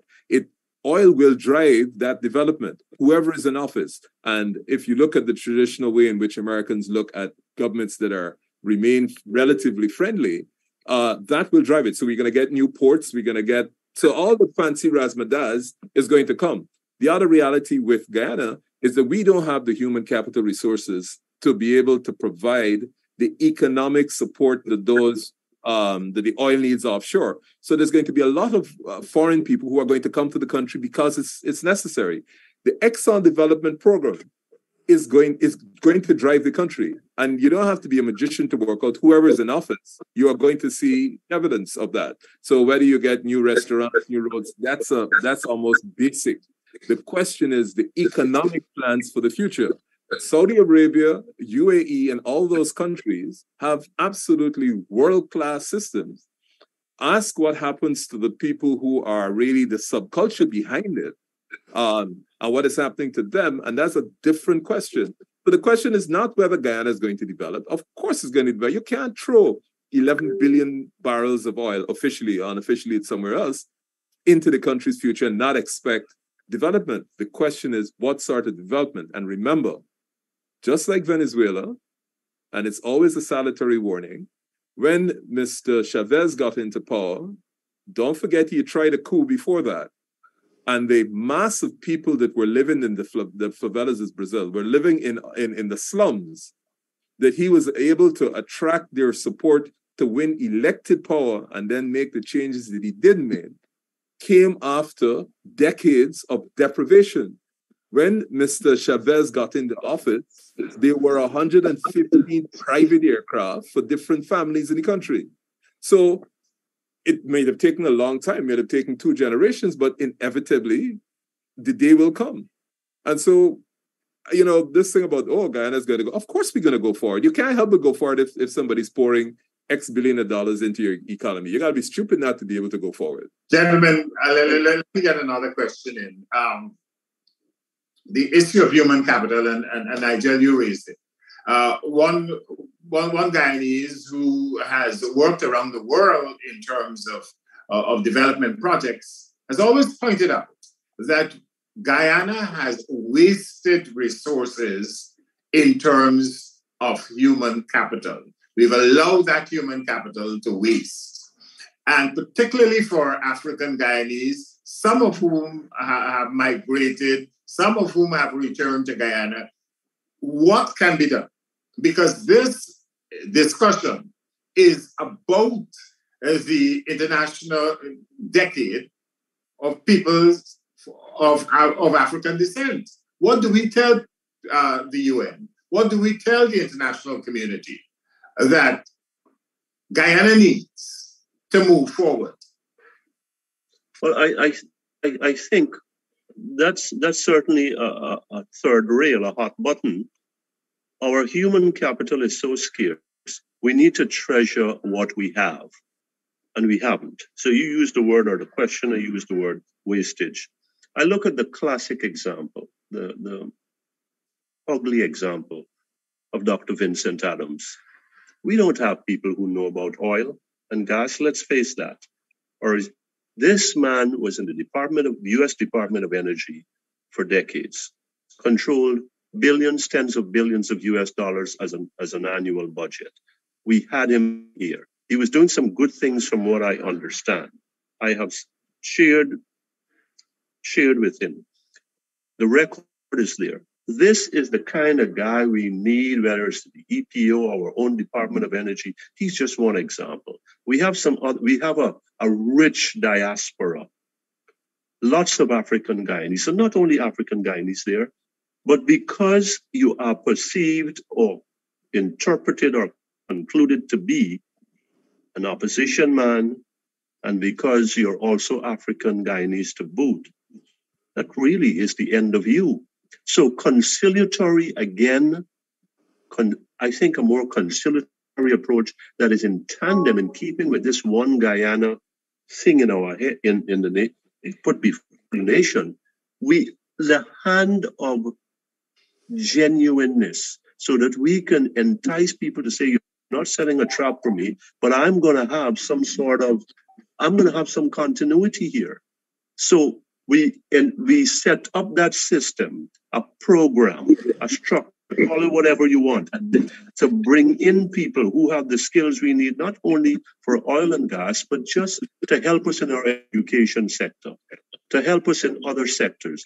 I think this is where we can show that we are not just for one people or for people who were there for us in the trenches, in elections or historically or financially. We are there for people who have the requisite skills and recognizable skills, the proven track record. We want you here, regardless of who you are and what you look like.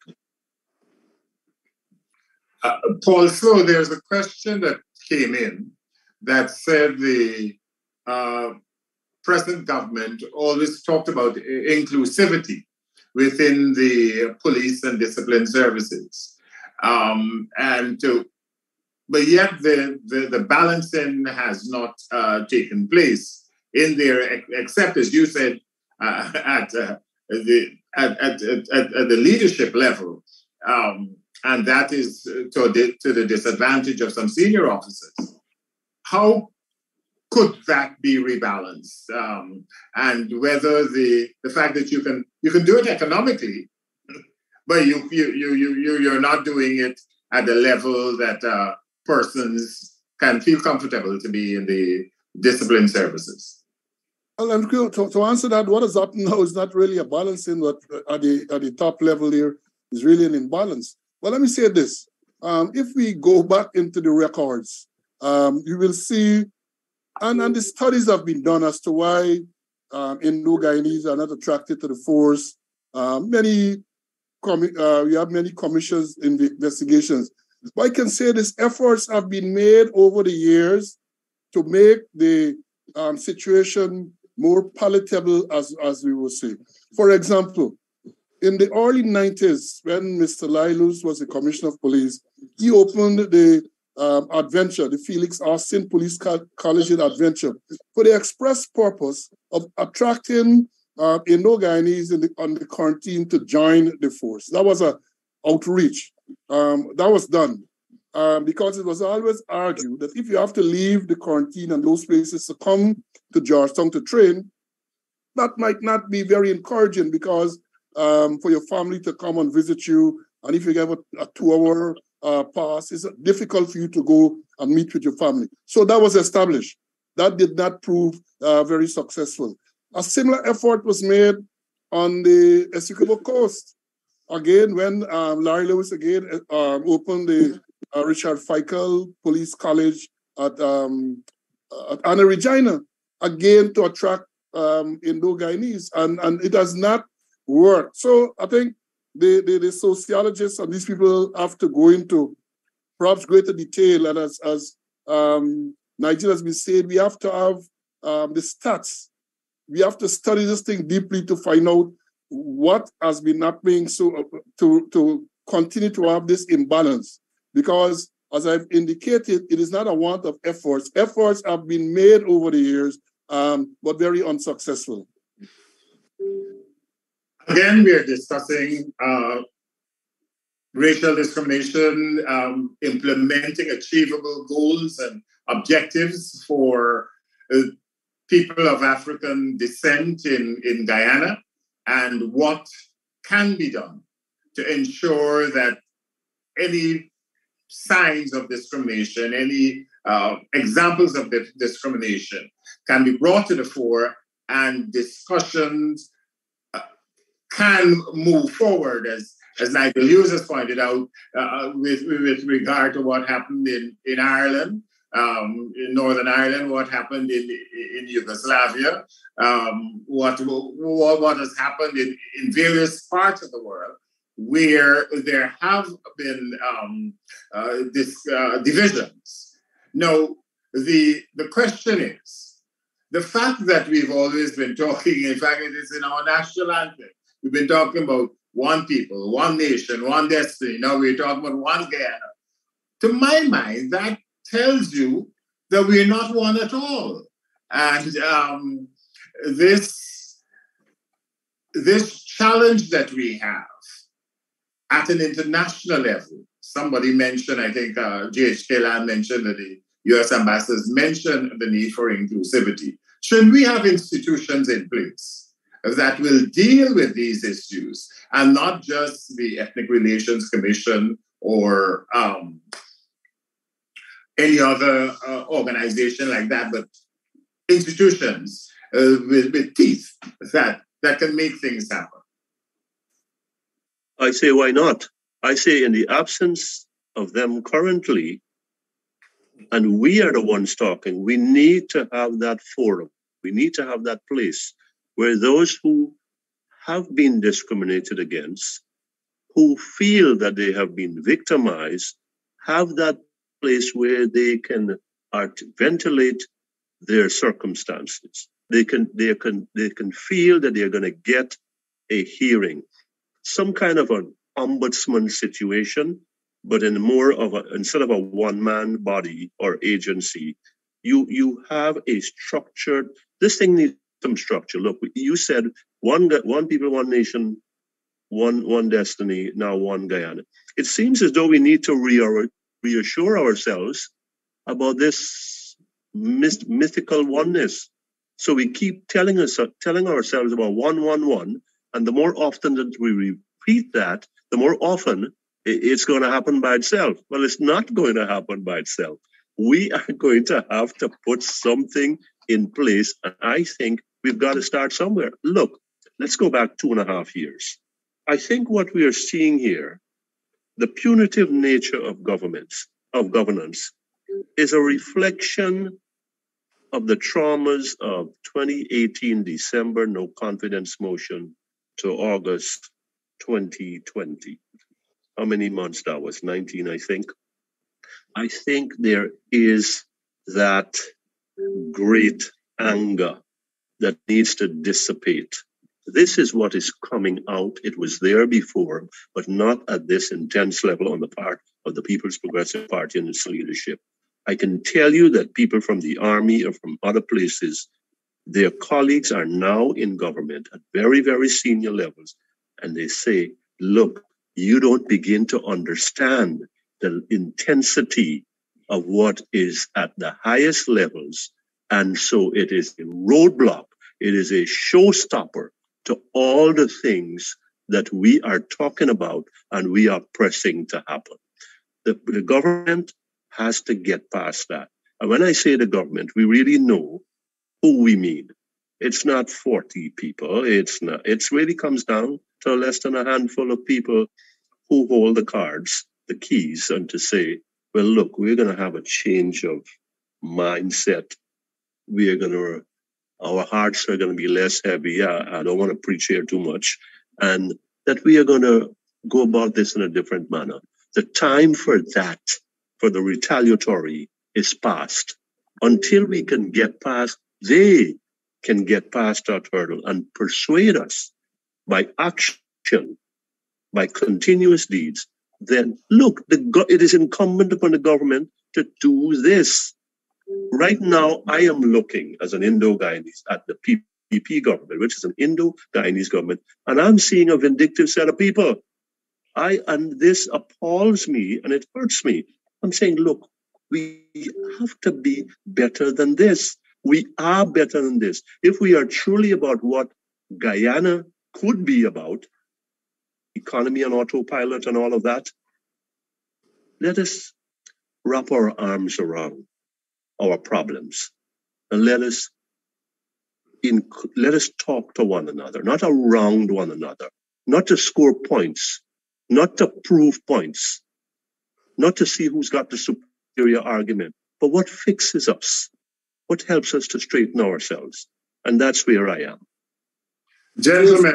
You use the word vindictiveness. I would venture that vindictiveness comes naturally to some of these people. It's not easy for them to be magnanimous, and that is a big part of the problem. That is, as one former minister said, that is part of their DNA. So it's not easy to reach across the aisle and to have a mature discussion. But remember, sorry, Nigel, go ahead. I was going to say, to what Mr. Slow just said, you can talk now, or you can talk after the storm. But talk you will. It's not when. You will talk. If you're smart, you know what's coming, you talk now. You ain't smart, you will talk. But it's after what? But Nigel, before we go for Miss, you see, if you talk now, Nigel, you might be able to talk under more conducive terms. But if you just wait for things to get bad, then the terms might not be that favorable. Well, look at the lessons of history. After all the hullabaloos and the agitations and whatever contradictions and conflicts have occurred, at the end of the day, the longest road always leads back to the table. But that's not a conversation. But no. But that is why this particular discussion, hold your thought, Nigel. This particular discussion is a side effect of the first session of the UN Prominent Forum for People of African Descent, which is taking place in Geneva next week. The focus of that meeting is on the elimination of racism, racial discrimination. That is why, to my mind, it is important to have a discussion like this to inform the global community and the UN about what is taking place in Guyana. And the fact that we need to talk now, and hopefully we don't have to talk then. Nigel? You always... Anyway, two things. One is, there's a big difference between one people and one Guyana. One people assumes that everybody believes in the concept of one. And I think over the years, we've discovered that you could be like, is it Jamaica? Out of many, you have one country. As opposed to saying all of us can get together and somehow be one people. So we have some fundamental differences. Two, this country has never, ever in any period, and I say this without contradiction, not in Mr. Burnham's period, not in Mr. Hoyt's period, not in this Dr. Jagon, Janet, definitely not in Mr. Jagdeo, certainly not Mr. Ramatar, not in Mr. Granger, and certainly not now, has ever had consensus political leadership. I think it's a little more urgent than Mr. Lal would have us believe, where we're looking for systems and discussions. If you are taking away from me the ability to economically survive, and every single day you are going into my neighborhoods and demonstrating how poor and helpless I am by giving me a $250, I'm going to fix your roof, all you are doing there is emphasizing my poverty and then telling me that you are the best thing that ever happened to me because nobody ever came in and did that before. When you look at the numbers that are being transferred, 15 billion, 8 billion, 10 billion, which would put me in a position where you will have to come to me because I would be able to look after myself. I don't think we have the luxury of time, because what you have done is you have put my back against the wall, you have handcuffed my hands to the post that is behind me, and then you're trying to tell me that you will allow me to be free when you have finished building your castle, and then I will leave you with just your undergarments and nothing else. No, we could want to believe that there will be a different outcome to that scenario. The reality is that this corn in this country goes one place, and all the discussions you could have and all the aspirational talk and what you want about Guyana, it comes down to how the corn is going to be shared. And if you have already All the shore bases, one race. The export licenses, 90% going one place. All the offshore oil blocks never went to one population, only went to one part of the population. And all, 80% of the quarries are in what you are saying to me. I have no place in this country. I'm not an immigrant. I am not the descendant of an immigrant. I'm a descendant of a field slave. And if you're telling me that I have no place in the economic future of the country, I only say to you, what are the options you are giving me? Or you can say that, or you may be told that your place is to work for them, and that in itself is a danger. Enrico, you make a very good point. So you're trying to say, at the end of slavery, you say to the slave, look, your option is either you go back into slavery or you become an indentured. That's really the choice you're telling me? And is that really what you're saying? Because I think there's no other interpretation. We're all entitled to part of Guyana. We are all equally entitled to part. That means we're entitled to part of the wealth. You running to tell me that you can change my roof and give me $250,000 and I must be grateful and change my vote because of that, when I see every single day the bulk of the economic resources going in one direction, begs a lot of questions. That's my only position on this. We've got to wrap up this discussion. I have to remind you, I'm told by the organizers, that if you want to follow the conference, interested persons can go to http://ipadagy.gy/permanent forum. And that is part of the way you got here to begin with. So you just continue to follow the permanent forum this way. One quick thing before I go, and it's a novel way of inclusion, if you want to call it that, but it also points to what may be discrimination. I'm speaking to you from the United States. Guyana's ambassador to the United States is former Prime Minister Sam Hinds. Normally, in diplomatic circles, in diplomatic procedures, you appoint the ambassador, the resident ambassador in a country, as a non-resident ambassador to another country. Guyana has appointed the deputy at the Guyana embassy as the non-resident ambassador to Mexico Mexico. That's the example I wanted to bring out.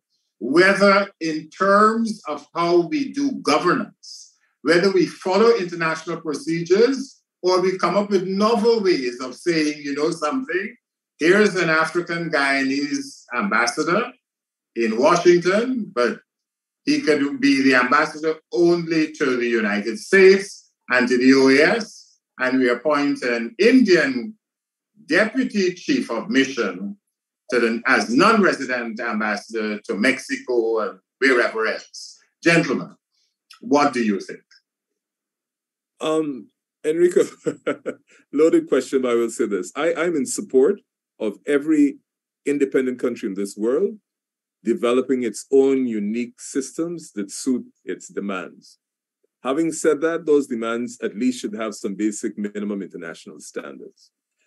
The appointment of ambassadors traditionally is a political appointment. So governments change, they change their ambassadors that they send to different locations. That tends to happen certainly in most of the I don't want to say Western, most of the countries that traditionally call themselves democratic. So you get elected, you're one of the spoils of office is you get to choose who goes to Washington, who goes to London, who goes to wherever. And I believe that you have to create and craft policies that address your own unique circumstances. Having said that, in a country that has a long history of division and separation, as a matter of fact, that has no history of unity at all at any time whatsoever, the question is going to be, if you want to at least appear to not to have been governed by the underlying realities of politics in Guyana, which is race, then you may want to craft a different way. That's the way I would respond to that.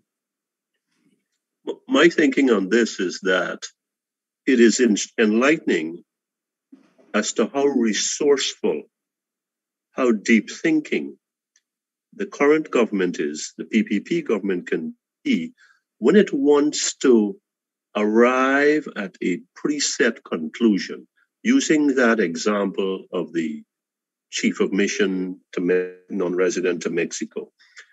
So to put that in another way, if this government really wants, the leadership of the government really is interested in addressing what it knows, it full well knows is happening in the African Guyanese community, it doesn't need Nigel's PowerPoints to tell it, to emphasize to it, to embarrass it, that this is really what you've been doing. It knows that all too well. So just as how it can sit back, its people, its brain trust can sit back and say, we will get GHK Lalado mission from Washington, D.C. to non-resident to Mexico City, it can also sit back and spend the time and expend that energy to say, what do we do to address our burning, thorny issue right here in the domestic environment, particularly as it involves primarily our African Guyanese community and our indigenous community. Let these people feel that they're a part of the patrimony. Let them live with dignity. That is due to them. That is due to them. This is not a handout. This is not charity. This is not a nice thing to do. There's a duty to do this. Gentlemen, I'm going to wrap up here. I'm going to ask each one of you to give me a 30 seconds or a minute of your thoughts just before you go. And I begin with Mr. Slow, because he was not able to get into this part of the discussion. So I'm going to ask you, Mr. Slow, to wrap up. And then I'm going to go to Mr. Hughes, and then I'm going to go to Mr. Lau. Thank you, Enrico. Thanks to Apology for offering me this opportunity to highlight certain grave security, what I consider to be grave security issues. And I think the discrimination is real. The figures are there to support that contention. And no amount of window dressing, no amount of propaganda is going to change that. And as I indicated, I believe it's a deliberate effort to have this thing skewed in a particular way. And I would hope that the authorities will rethink and realize that going down this road does not augur well for a stable environment. We're talking about investment, we're talking about tourism, and therefore we need to have a vibrant, proactive, motivated police force. And certainly what has been going on over the past 2 years have not been leading to that type of force.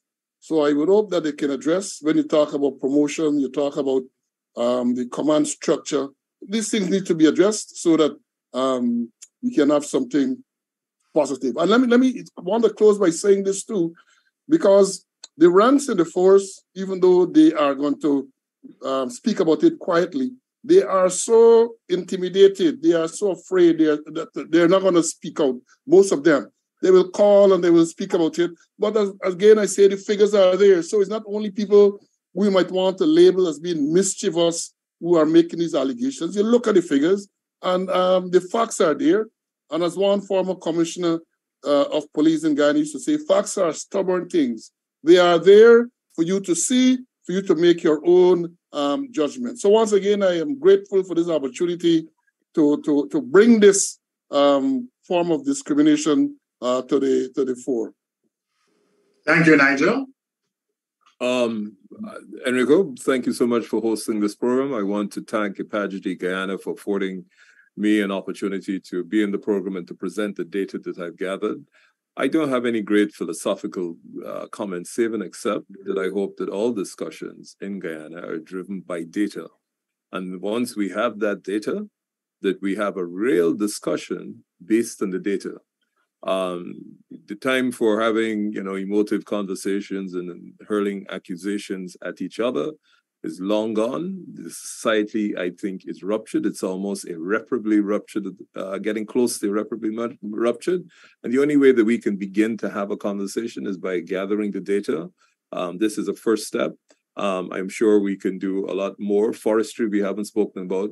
Many other things we haven't spoken about. And then let us begin to have a discussion, not between friends, because there are no friends here. There's no love lost between the political factions in Guyana. Let's face it.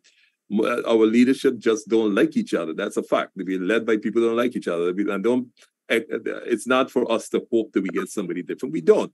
So the question then is, there's so many examples in history where we're led by people who don't get on. Let us look at the data and carve the solutions, find the solutions, and they're all over the world. We've got history. They're the history of several examples of what has tried, what has worked, what has not worked. And let's go down that line. And let's save the kumbaya, I love you sometime for sometime in the future. It ain't coming. Thank you. JHKL. I want to thank the people at IPADG for giving me this opportunity. I'm honored to have shared in it. I'm also horrified that it is necessary, it's compulsory that we have to have this conversation, this kind of conversation in the 21st century, in an independent nation of over half a century. We are making some first baby steps.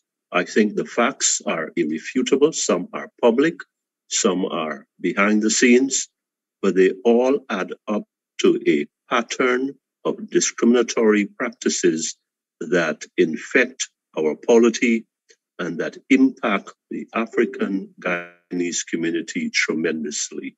The facts are irrefutable. I think that our circumstances are reversible. If there are going to be people, hopefully, I think maybe even right now, from the People's Progressive Party, who are listening to this, who will in time come to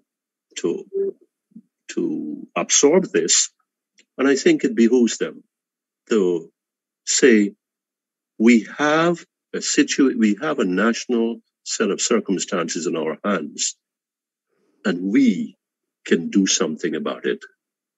It cannot be unilateral. It must start now, and it must involve all. Thank you again, and God bless Guyana. Thank you, gentlemen. And on behalf of IPADG, I'd like to say what they have been saying. While the constitutional framework provides for the protection of rights, the institutional framework for the exercise and protection of those rights are either not in place or dysfunctional in Guyana. And given the manner in which Guyanese of African descent have been oppressed and marginalized from their forced coming to present day, internal reparation is also a dire need if they are to benefit equally from the nation's patrimony.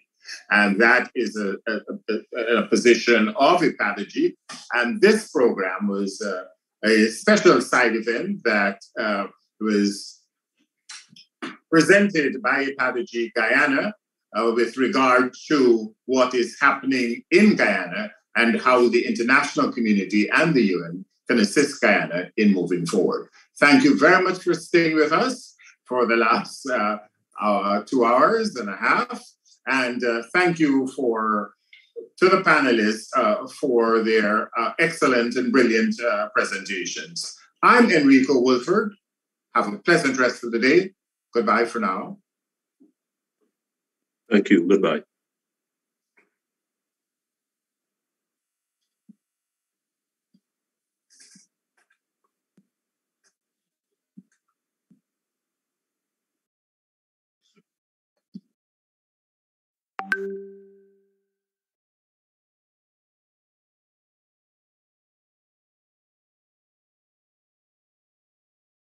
Hey sporting fans, it's here. Yes, it's the Club Twilight Old School Thursdays featuring selector Delta and DJ Bishop. Yes, this Thursday, come on down to Club Twilight Sideline down Buxton North for Old School Thursdays.